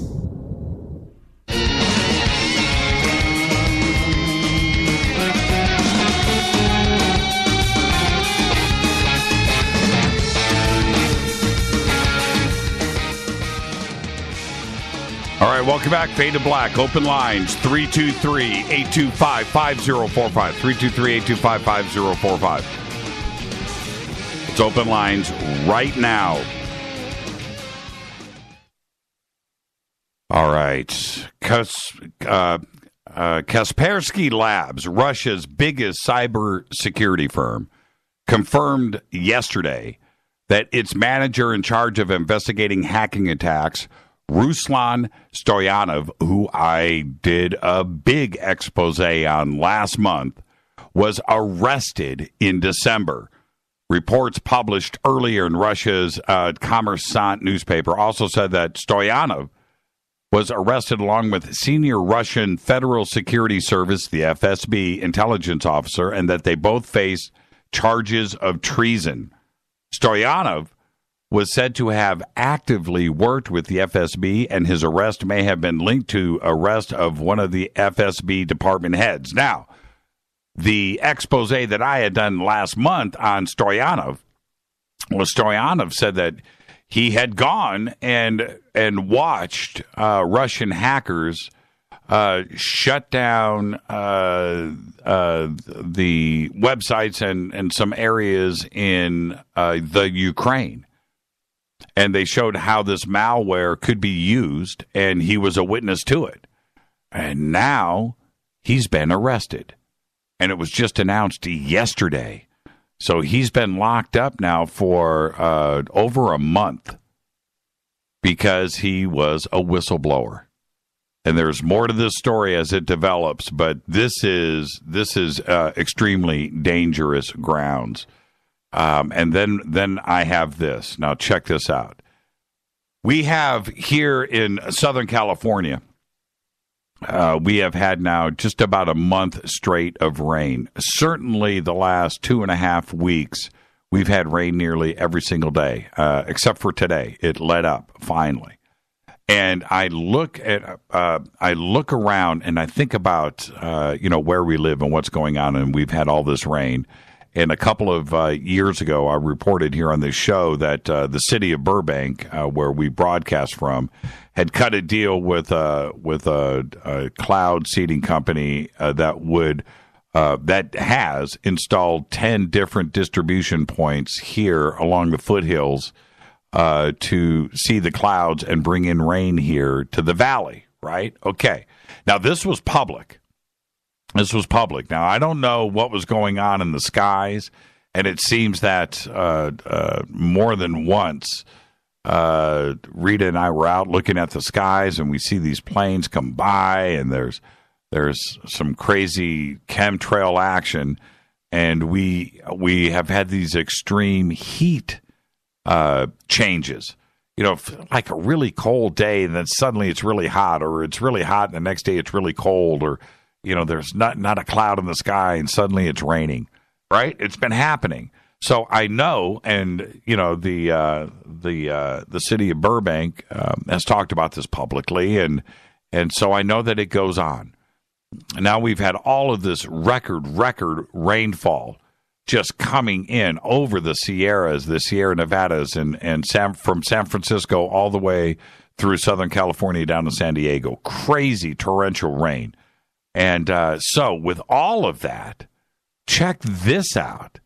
And just when you think that, Dane Wigington and the people that talk about chemtrails and what's going on in the manipulation of our weather, comes this story out of China. China plans to dish out $168 million to manipulate its skies with chemtrails. This is a press release. The goal is to make it rain over the country's dry northwestern provinces.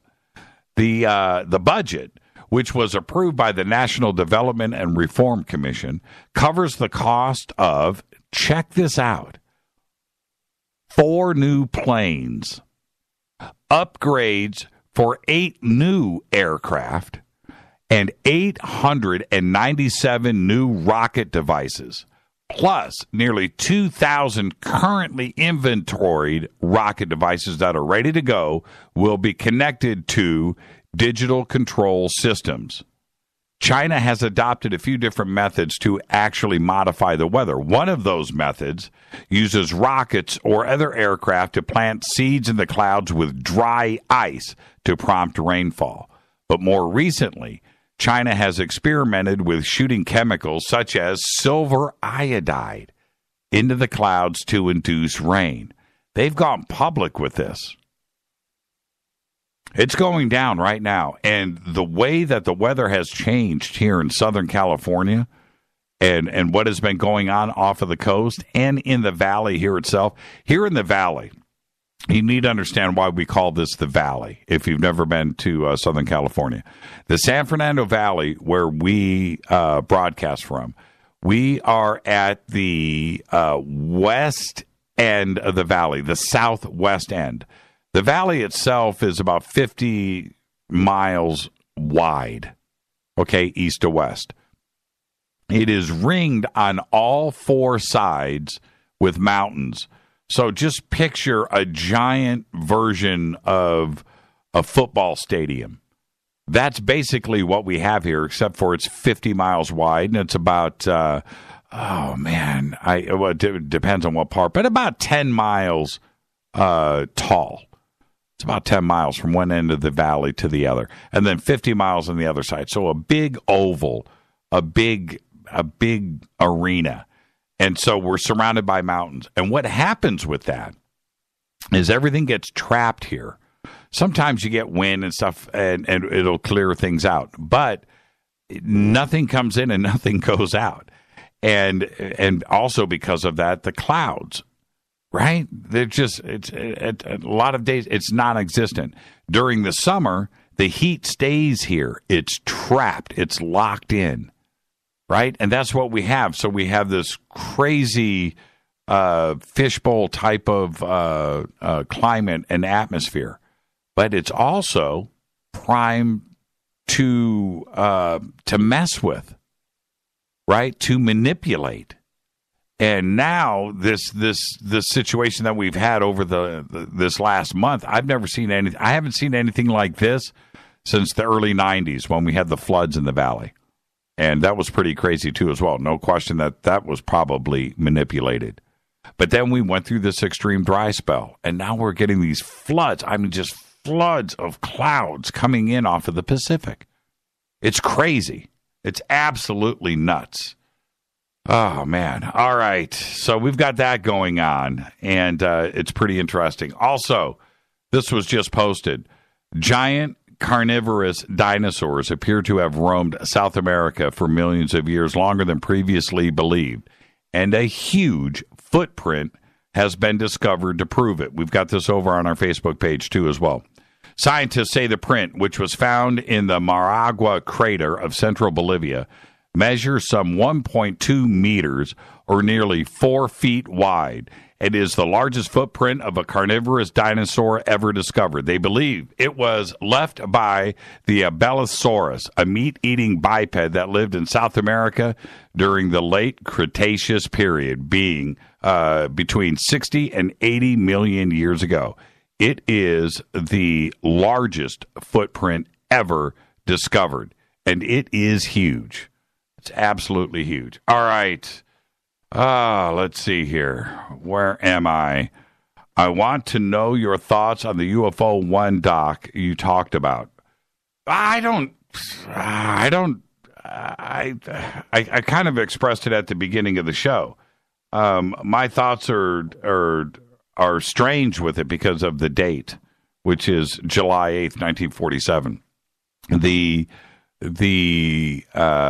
idea of a laboratory being on board, defense weapons on board, a control area on board. These are very specific things to have been discussed. Now, also in this document, they say that this information came from a supernatural source, which is also very strange. I'm not sure what to make of that. But this is also 1947, when a lot of these things just weren't discussed. The whole flying saucer wave, which happened, this was the beginning of the period, and Kenneth Arnold and so forth. But all of the science fiction films and everything else didn't happen until the early 50s, throughout the 50s, this kind of talk. But this was all timed in July of 1947. I don't know when the paper itself was written before it was distributed, but the thoughts and the technology that was presented here was very, very advanced, and it was also the same situation that was discussed in the Roswell press release, which happened on the day that Walter Haut had prepared on July 8th. The timing of it is just strange. And we have we have the military with the Army doing their press release, and this was an internal FBI document. But they both have the same date. When you go to the FBI vault and you look at the specific document, you'll see it right there, July 8th, 1947. Right? And you go to Wikipedia, look up Roswell. I'm sure it says right there that the press release was July 8th, 1947. These dates are in the front of my brain. Now, so the other strange part, and this is where I think that there is something going on here. The other strange part is this. We're talking about 1947. Okay? You had telephones. That's about it. There wasn't anything rapid fire. There was no breaking news on television. There wasn't anything going on. You had radio, was about as quick as you got to everything, and that stuff had to be put into place. So the Army the Army Press Corps, and that release with Walter Haut, Public Affairs Office, they wouldn't have known about the FBI document that was released on the very same day, right? And the same goes for the FBI. They wouldn't have known what Walter Haut was preparing. But both documents are nearly the same. Flying saucer, flying disc, right? Yeah, it's the date. That's the most interesting point for me. Two different military two different government agencies talking about the exact same thing, distributing a document. One was a press release, one was an internal memorandum for the FBI dealing with the same exact subject matter on the very same day. That's what's interesting. I don't know what to make of it. I really, really don't. Absolutely interesting. All right. I'm going to take a break right here. It's a little premature, but I'm going to reset my phone software here. I want to make sure that everything is running right. All right. This is Fade to Black. I'm your host, Jimmy Church. 323-825-5045. I'll be right back.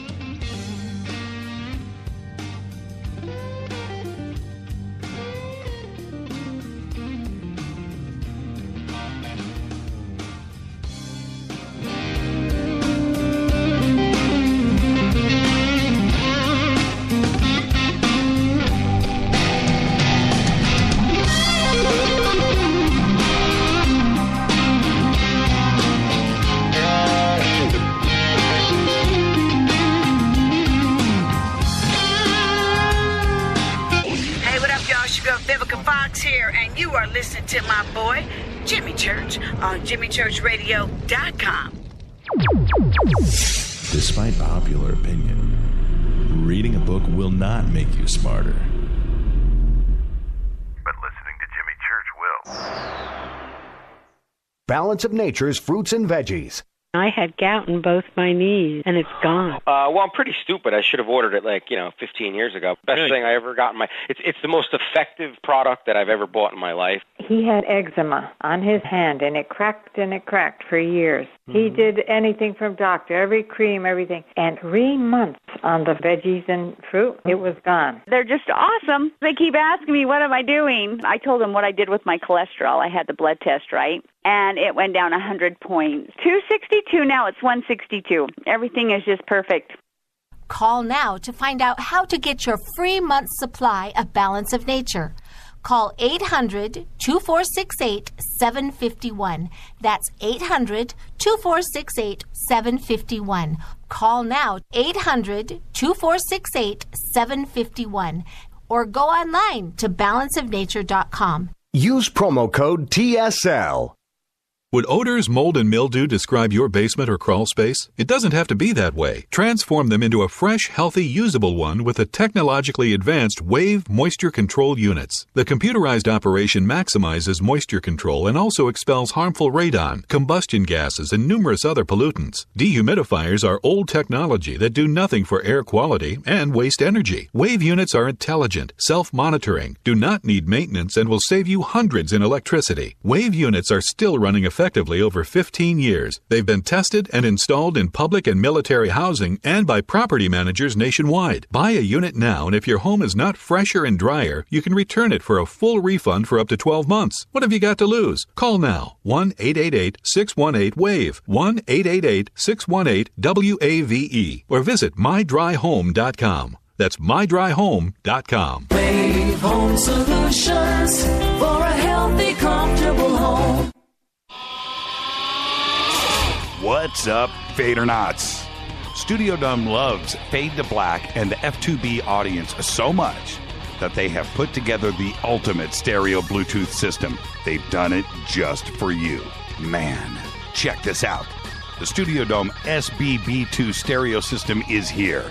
It's featuring 2 Studio Boombox 2 SBB2 wireless Bluetooth speakers, packed in its own custom hardshell case.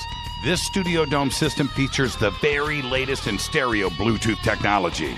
The 2 full-range boomboxes are in true wireless stereo. You've got to hear this. It's amazing. It's just $129 and use the promo code JCRTWS and you'll also get free shipping. It's simple. Just go to jimmychurchradio.com, click on the Studio Dome banner. Go Beckley Tepe. Brittany, Gabby, and you're listening to JimmyChurchRadio.com. It's not a lifestyle we chose. We were born this way. KGRARadio.com.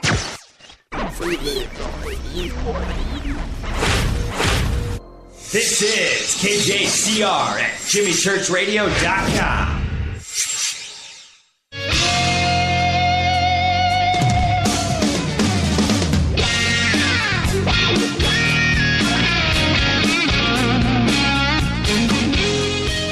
All right, welcome back. Faded Black. Phones are reset. 323-825-5045.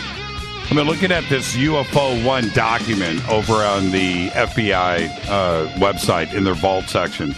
It is very interesting. And did you get a chance to read it and check it out? I do want to hear from you. 323-825-5045. It's a very interesting document. The points that were made here, the 9 points, part of the disc carry crews. Others are under remote control. Think about Dylan's phone call earlier tonight when I asked him about that very specific question. You know, did your object that you saw, was it large enough for somebody to be in it, or do you think it was under remote control? He thinks it was big enough. The object that I saw over at Contact in the Desert, that was a couple of miles away, and it was large. I have no idea. When I ask witnesses that question, you know, how big do you think it was?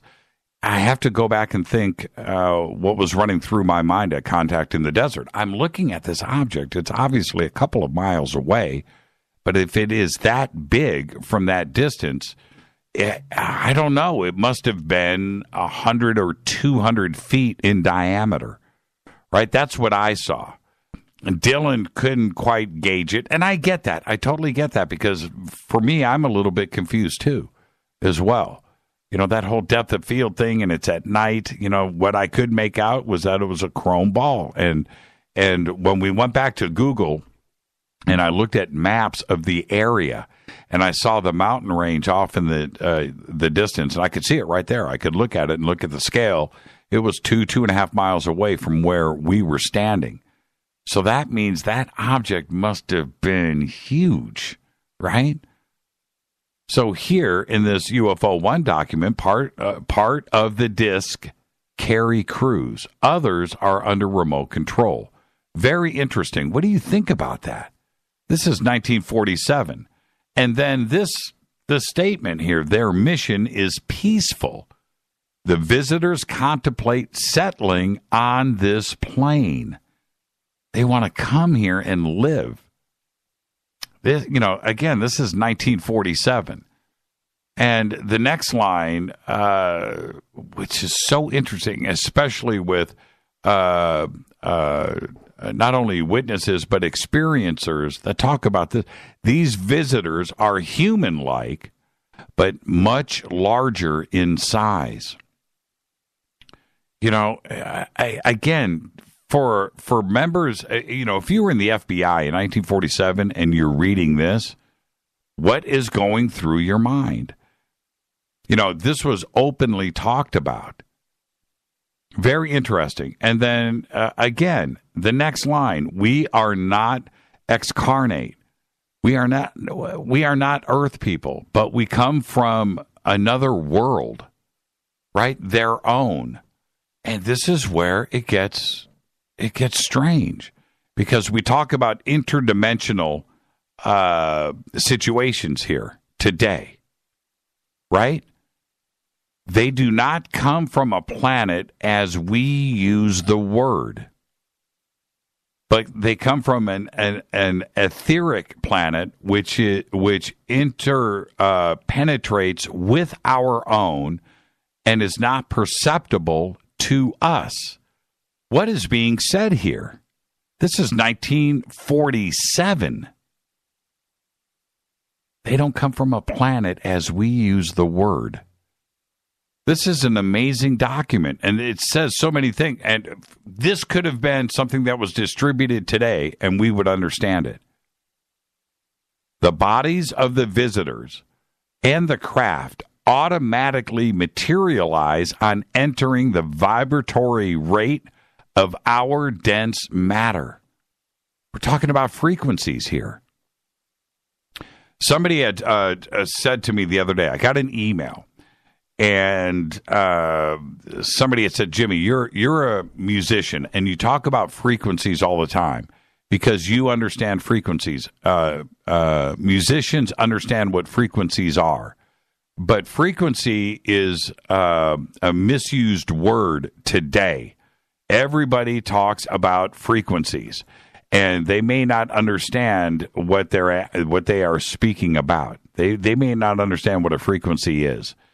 Before I get to a break, you know what? Let's go to the phones. Hi, you're live on Fade to Black. Hello? Yeah, you're live right now. All right. Well, actually, I just sent you a tweet out. I was listening to you, so I find it to be very fascinating. Just ran into your show randomly on Twitter. Keep up the good work. I don't really necessarily have too much to say right now other than to say that I find you to be a fresh breath there. I'm hoping that more and more people like you in independent media continue to speak up because we're in an age where the truth is being nullified by a bunch of liars on mainstream media. My name is Teodros III. I just sent you a tweet. So look forward to keep hearing you talk and keep up the good work. Yeah, thank you so much. I'm looking at your tweet right here. Thank you, my friend. All right, God bless. Yeah, absolutely. Right back at you. Yeah, much more in the media to speak about this. That's what we all want, no doubt. And thank you for that. And you know what? You're going to get let's see here. Oh, you just followed me. Where'd the tweet go? There it is. All right. There you go. Just got retweeted just like that. Thank you so much. The talk about frequencies. I understand frequencies and I understand vibrations. And the one point, not only in light, but also in audio, there's something crazy that happens in audio. When you match a frequency, it cancels itself out and will disappear. That's how noise-canceling headphones work, or noise-canceling in a car, right? That's why a car is really quiet. You get in, you don't hear the engine, right, on the modern cars. And the same principles work in light as do in audio. I understand frequencies. I know what we can hear. I know what we can see. I know what we can't see. But I also know that if you are altered and you are taken out of a frequency, we don't see anything. There are so many ranges of light. We only see a small sliver of the light, everything that is available out there. Infrared, we know we don't see these things. Right? Okay? And certain things dogs can hear and they can smell that we can't. And it's the same thing. So when we're dealing with frequencies, and I'm talking about frequencies, I know exactly what I'm dealing with here. And if you're going to dial yourself out and come into our vibration where we are here, we see things. And so for this to be pointed out here, that they re-enter at will and disappear from our vision without a trace. That's exactly what's going on today. Absolutely. There's no question about it. But this is 1947, and you need to look at it in those terms. And then there's this statement. The discs possess a type of radiant energy or array which will easily disintegrate any attacking ship. They re-enter the etheric at will and so simply disappear from our vision without a trace. The region for which they come from is not the astral plane, but corresponds to the locus or the talus. Students of the esoteric matters will understand these terms. This is amazing stuff to say in 1947. All right, I'm going to take a quick break. We're at the bottom of the hour. I got to time this stuff out correctly.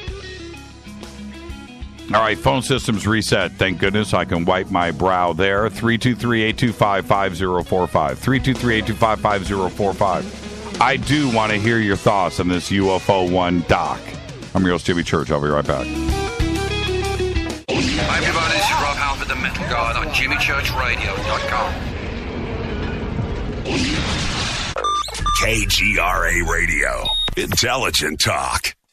You've probably heard about all the great benefits of goat milk soap, but did you know some companies take shortcuts? At Old New England Soap, we make our organic goat's milk soap using 36% goat's milk. That's 17% more than most others. Our bars are larger, so they last longer, producing lots of lather packed with vitamins. And our soap is a natural moisturizer that smooths dry and damaged skin. Order online at oldnesoap.com. That's oldnesoap.com. You've tried the rest. Now try the best. oldnesoap.com. Water-based soaps on supermarket shelves use harsh chemical acids to break down dead skin cells. And that's just not good for you. At Old New England Soap, our soaps are made without chemical ingredients, contain no alcohol or petroleum products, and use 85% organic materials and carry the USDA's organic certification. Try some today. Go to oldnesoap.com. That's oldnesoap.com. oldnesoap.com.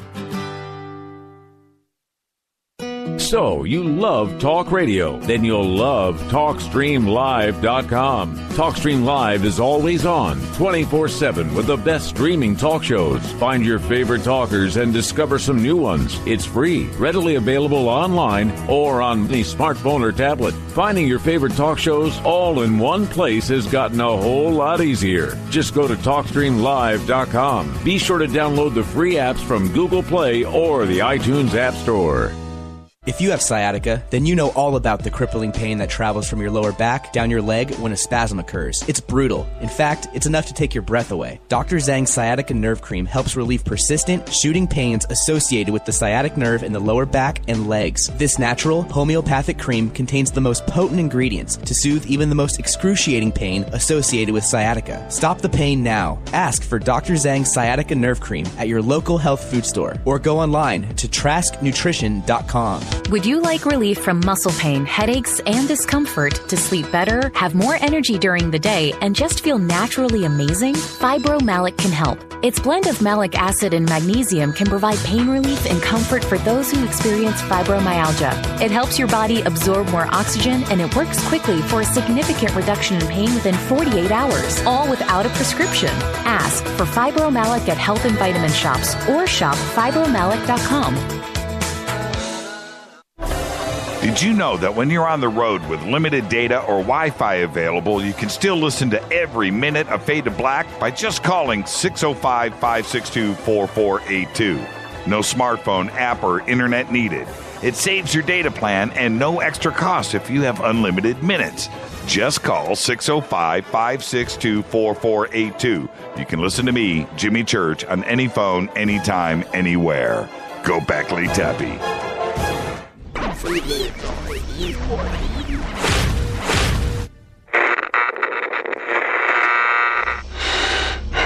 You want to know a secret? I love ponies. I really love ponies. I'm serious. I couldn't stay sane without ponies to brush. Why fade to black? Because you never got that pony, damn it. This is Fade to Black with Jimmy Church on the Game Changer Radio Network and KGRA, the Global Radio Alliance.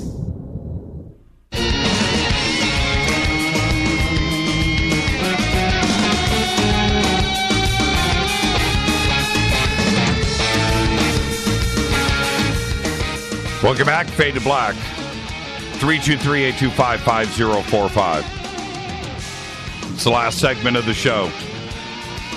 323-825-5045. Open lines right now.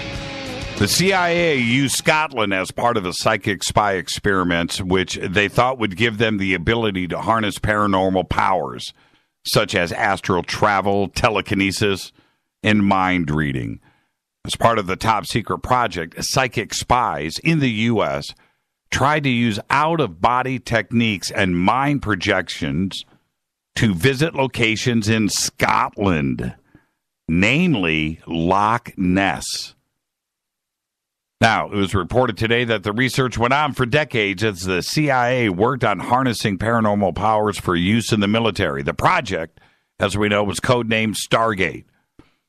And it is revealed in these 13 million pages of declassified documents the United States Intelligence Agency has made available on the internet right now relating to topics all over the place, including UFO sightings. Now, I went and it's 13 million documents. I did look at some of the highlights, and a key aspect of this research was the use of so-called remote viewing and remote viewers. And I'm quoting directly here, involving the apparent ability to see locations or events from many miles away and then describe them through words and drawings. The technique was said to be used to try out to spy on terrorists, enemies, and facilities in hostile countries, right? And do everything from here. But training runs appear to have involved sites in Scotland, including Edinburgh, in Inverness and Loch Ness, as well as global landmarks from Mount Everest to Stonehenge. It's unbelievable. Okay, we're getting reports that people cannot get through on the phone lines. I don't know what's going on. I don't. I've got everything wide open. I've reset the software, and I don't know what's going on with it. It appears to be random. All right, so all I can say is keep trying, and we'll see what gets through. It's very strange. It's very, very strange. Well, anyway, the report was published. A report by the CIA was published in July of 1984 on the topic of the development of a database for RV training sessions. This was in the documents that were just released last week. And now, the article, this is the article itself from the CIA. The CIA clearly took all of this seriously, and it describes how stories of astounding successes led to support within the intelligence community to investigate psychic abilities, including an alleged psychic visit. This is in one of the documents by a remote viewer, the great Pat Price, where Pat went to a sensitive National Security Agency facility on the East Coast. He described, this is from the West Coast. He described verbal and graphic descriptions of the site, which freaked the CIA out. And in the CIA's own report, it said Pat Price was particularly detailed. It's incredible. Now, I have said this many, many, many, many times. Stargate, the remote viewing project, and everything that they were doing up in Berkeley and Stanford, stuff is still going on. There's no way that the CIA shut this division down. It may be under another name. It's another black project. I get all of this. But there's no way, for a lot of different reasons. Number one, you're not putting anybody into harm's way. You're not. It's cheap. You're not the obvious, right? You're not flying somebody around the world. You're not flying a platoon of guys, a division, or a single spy or agent or operative, and paying for the expenses of all of that. And you're putting somebody's life in danger, right? And so you take all of that off the table. You're doing this from a room somewhere here, safe inside of the United States. There's that aspect. But the other part of it is you're never going to get an operative inside of the Kremlin or inside the Knesset or inside the walls in Beijing or North Korea. Anywhere. You're not going to be able to do that. To look at papers, to look at maps, to go into a room and see what other people are reading, looking at, talking about, right? That's the other part of it. And I can tell you right now, this is going on today. There's absolutely no question about it. There's no question about it. Russell Targ, the entire Pat Price, everybody that was involved in that project had extreme successes. We've had Russell on this show and other remote viewers, as you know. And the projects that they were working on, this was funded by the CIA. They can't talk about today, and they shouldn't. But things were McMonagle, right? Oh, everybody. Ingo Swann. This is a very, very successful, and it works. Remote viewing is real. It's so funny when I have Dax and Dick Allgaier on the show and Courtney Brown and talking about the successes that they've had, and I've seen it done. When I saw it done on the Malibu underwater base, my skin stood up on my neck. It's absolutely incredible. All right, between the FBI and CIA stories, this feels like an alternative. Yeah, I know, right? All right. If these phones are not behaving tonight, I will defer over to Twitter. Let's just go ahead and do that.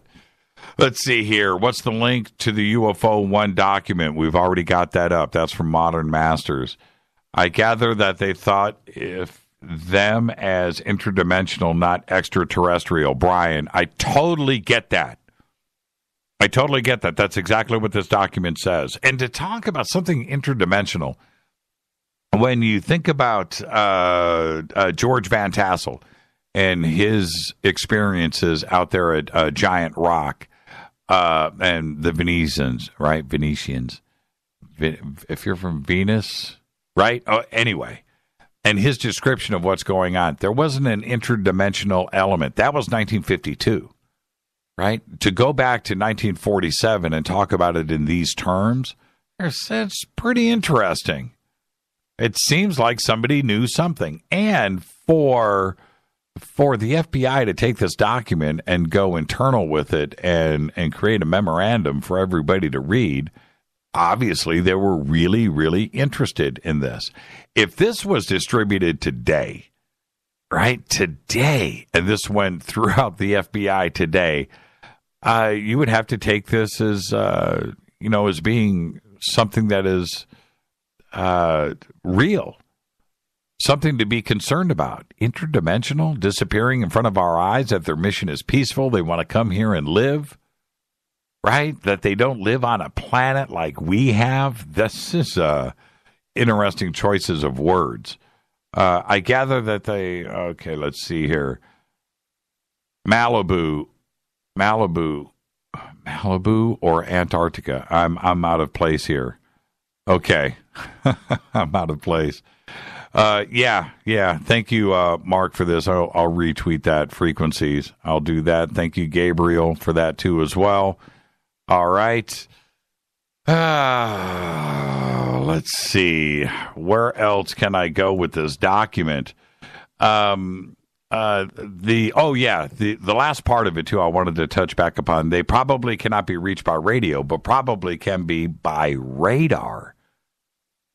Very interesting. If a signal system can be devised for that apparatus, we give information and warning and can do no more. Let the newcomers be treated with every kindness.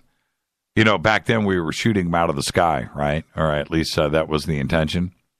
Unless the disc are with, and in the document, there's 2 sections of it that you can't read because of stamps and other writing and stuff. Everything is there, but there are stamps on the document, so there's a few words you can't make out. But unless the disc are blank, blank, with which our culture and science are incapable of dealing, a heavy responsibility rests upon the few in authority who are able to understand them in this matter. All right, we got somebody that got through. Hi, you're live on Fade to Black. It's me. I got through. Who's calling? RJ. Hey, RJ. How you doing? Yep. Hey, yeah. I'm really digging the show tonight. Yeah. Look, man. It's a one-man show tonight when I can't get phone calls, but that's fine. Yeah. I have a lot to say. I have a lot to talk about. So there you go. How you doing, RJ? I'm doing all right. I'm doing good. And you're up in Alaska? Yeah, freezing to death up here. Now, what did you... I'll let you go ahead because I wanted to ask you a question, but go ahead. Oh, no, by all means. You have the floor, sir. Well, with Dylan's description of what he saw, this chrome ball, and what you have witnessed, what'd you think about that? I'm pretty sure mine wasn't chrome, so I can't really relate to it. I mean, I was really into the story there. That was a great description that he gave, and it just, anytime somebody mentions sphere or dimensions on your show, my ears perk up. Right. Like a pedigree puppy. It's it's interesting. It's very interesting. But the document is killing me. That you're talking about. Everything has settled in me, knowing what I saw that night was without a doubt dimensional travelers now. And when it was first suggested, I thought, no way. But this document, this is awesome. This is really awesome. And I'm loving it. And again, the part that I need everybody to absorb about this document is the date. That's what's most important to hear. July 8th, 1947. And to underplay this or play this down is just the wrong way to go. July 8th, 1947, again, that's the day that Walter Haut did his press release on Roswell. There is no way that whoever did the distribution of this for the FBI, right? It probably wasn't called the J. Edgar Hoover building in 1947, but Hoover was running the FBI at that time. There's no way that somebody in Washington knew what Walter Haut was about to release in Roswell. Walter Haut didn't even know what he was about to release in Roswell, right? Right. He had to get all of that stuff approved, and it had to go up the chain of command, and that stuff went back and forth, and Ramey, and they finally decided on what was going to happen here, and boom, the release happened. At the same time, this is going on in Washington about nearly the exact same subject matter, which was a flying saucer with people on board, right? That's pretty bizarre to me. And there's just no way that they could have been communicating. So something was going on, and they were talking about it, right? Two different agencies that were not in communication with each other about this subject. No, yeah, exactly. And that's the whole point. It's the date. Yeah, the subject matter is there. I get that, but the date. If this was a month apart, then one knew of the other, right? Right? But the same day, and the person that wrote this memorandum for the FBI would have written it a month before, right? And he's trying to get the distribution out, and he's sending it to whatever different universities and newspapers or whatever. All of that takes time. You're putting stuff in the mail. There's nothing instantaneous. So it was written before July 8th, which means it would have been written before the incident itself in Roswell, right? It's a crazy coincidence and a weird situation here where I think that we have to back up and take a serious look at this, that something was going on in 1947. And this is the kind of evidence when people say, well, what about the evidence?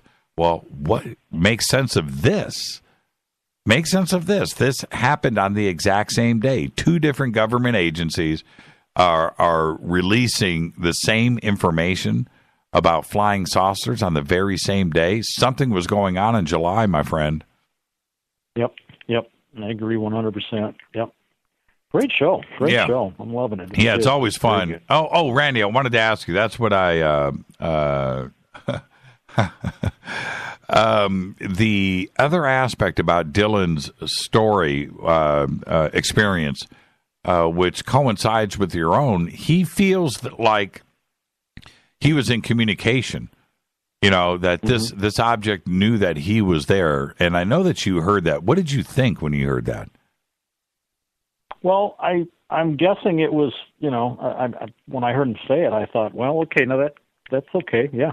Because I don't know that the ball of light with the little ding in it was, in any way communicating to me. Right. But I could certainly see if they have an opportunity to go from dimension to dimension, that it would most certainly make sense that they could. I mean, I'm certain that they would have the technology, right? Right. I mean, I always still wonder if what we saw wasn't a mistake. I mean, should we have seen that? Were we allowed to see it for some reason? Yeah, that's exactly Were right. we being rewarded? And I honestly don't have an answer for you.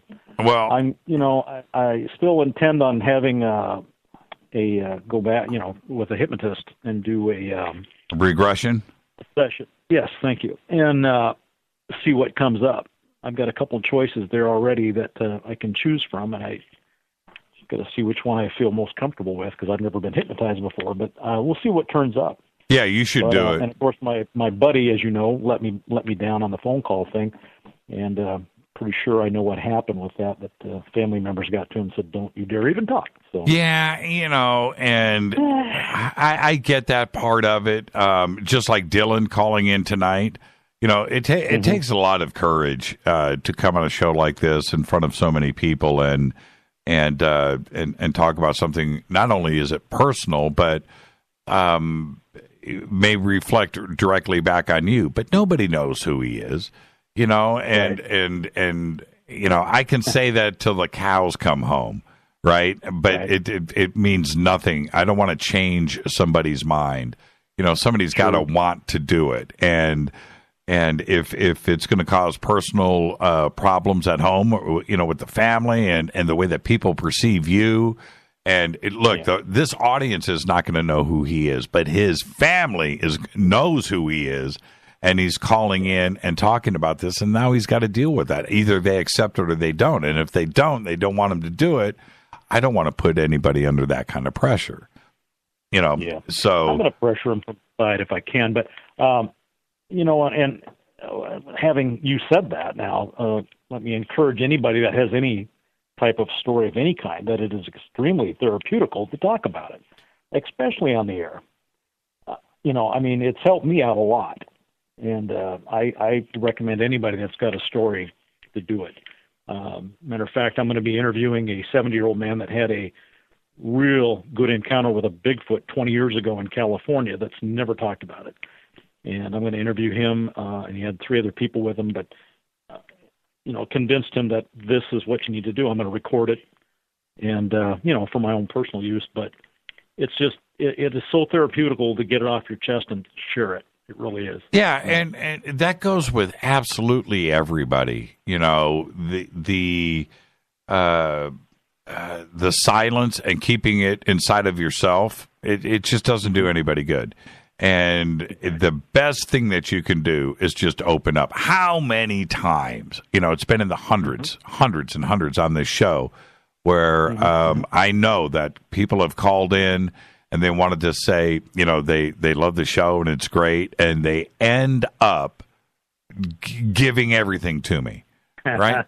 Exactly. And it's because you did it yourself, right? So I did it. But they find out that as they talk about it, and because they don't share it with their friends, they don't share it with their family. They maybe in a lot of cases have never talked about it at all, right? And I get that, but they come on here and they get it all, and I can guarantee you, they hang up the phone and they're like, "Man, do I feel better."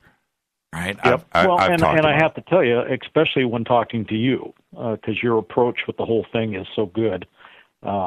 It's just like sitting in a room, next to a fire with a glass of wine or something, and BSing with you about it and telling you, and it's like family, and it's really good. You do a good job. That's why I appreciate you so much. Randy, thank you so much for the phone call, man. How cold is it up there?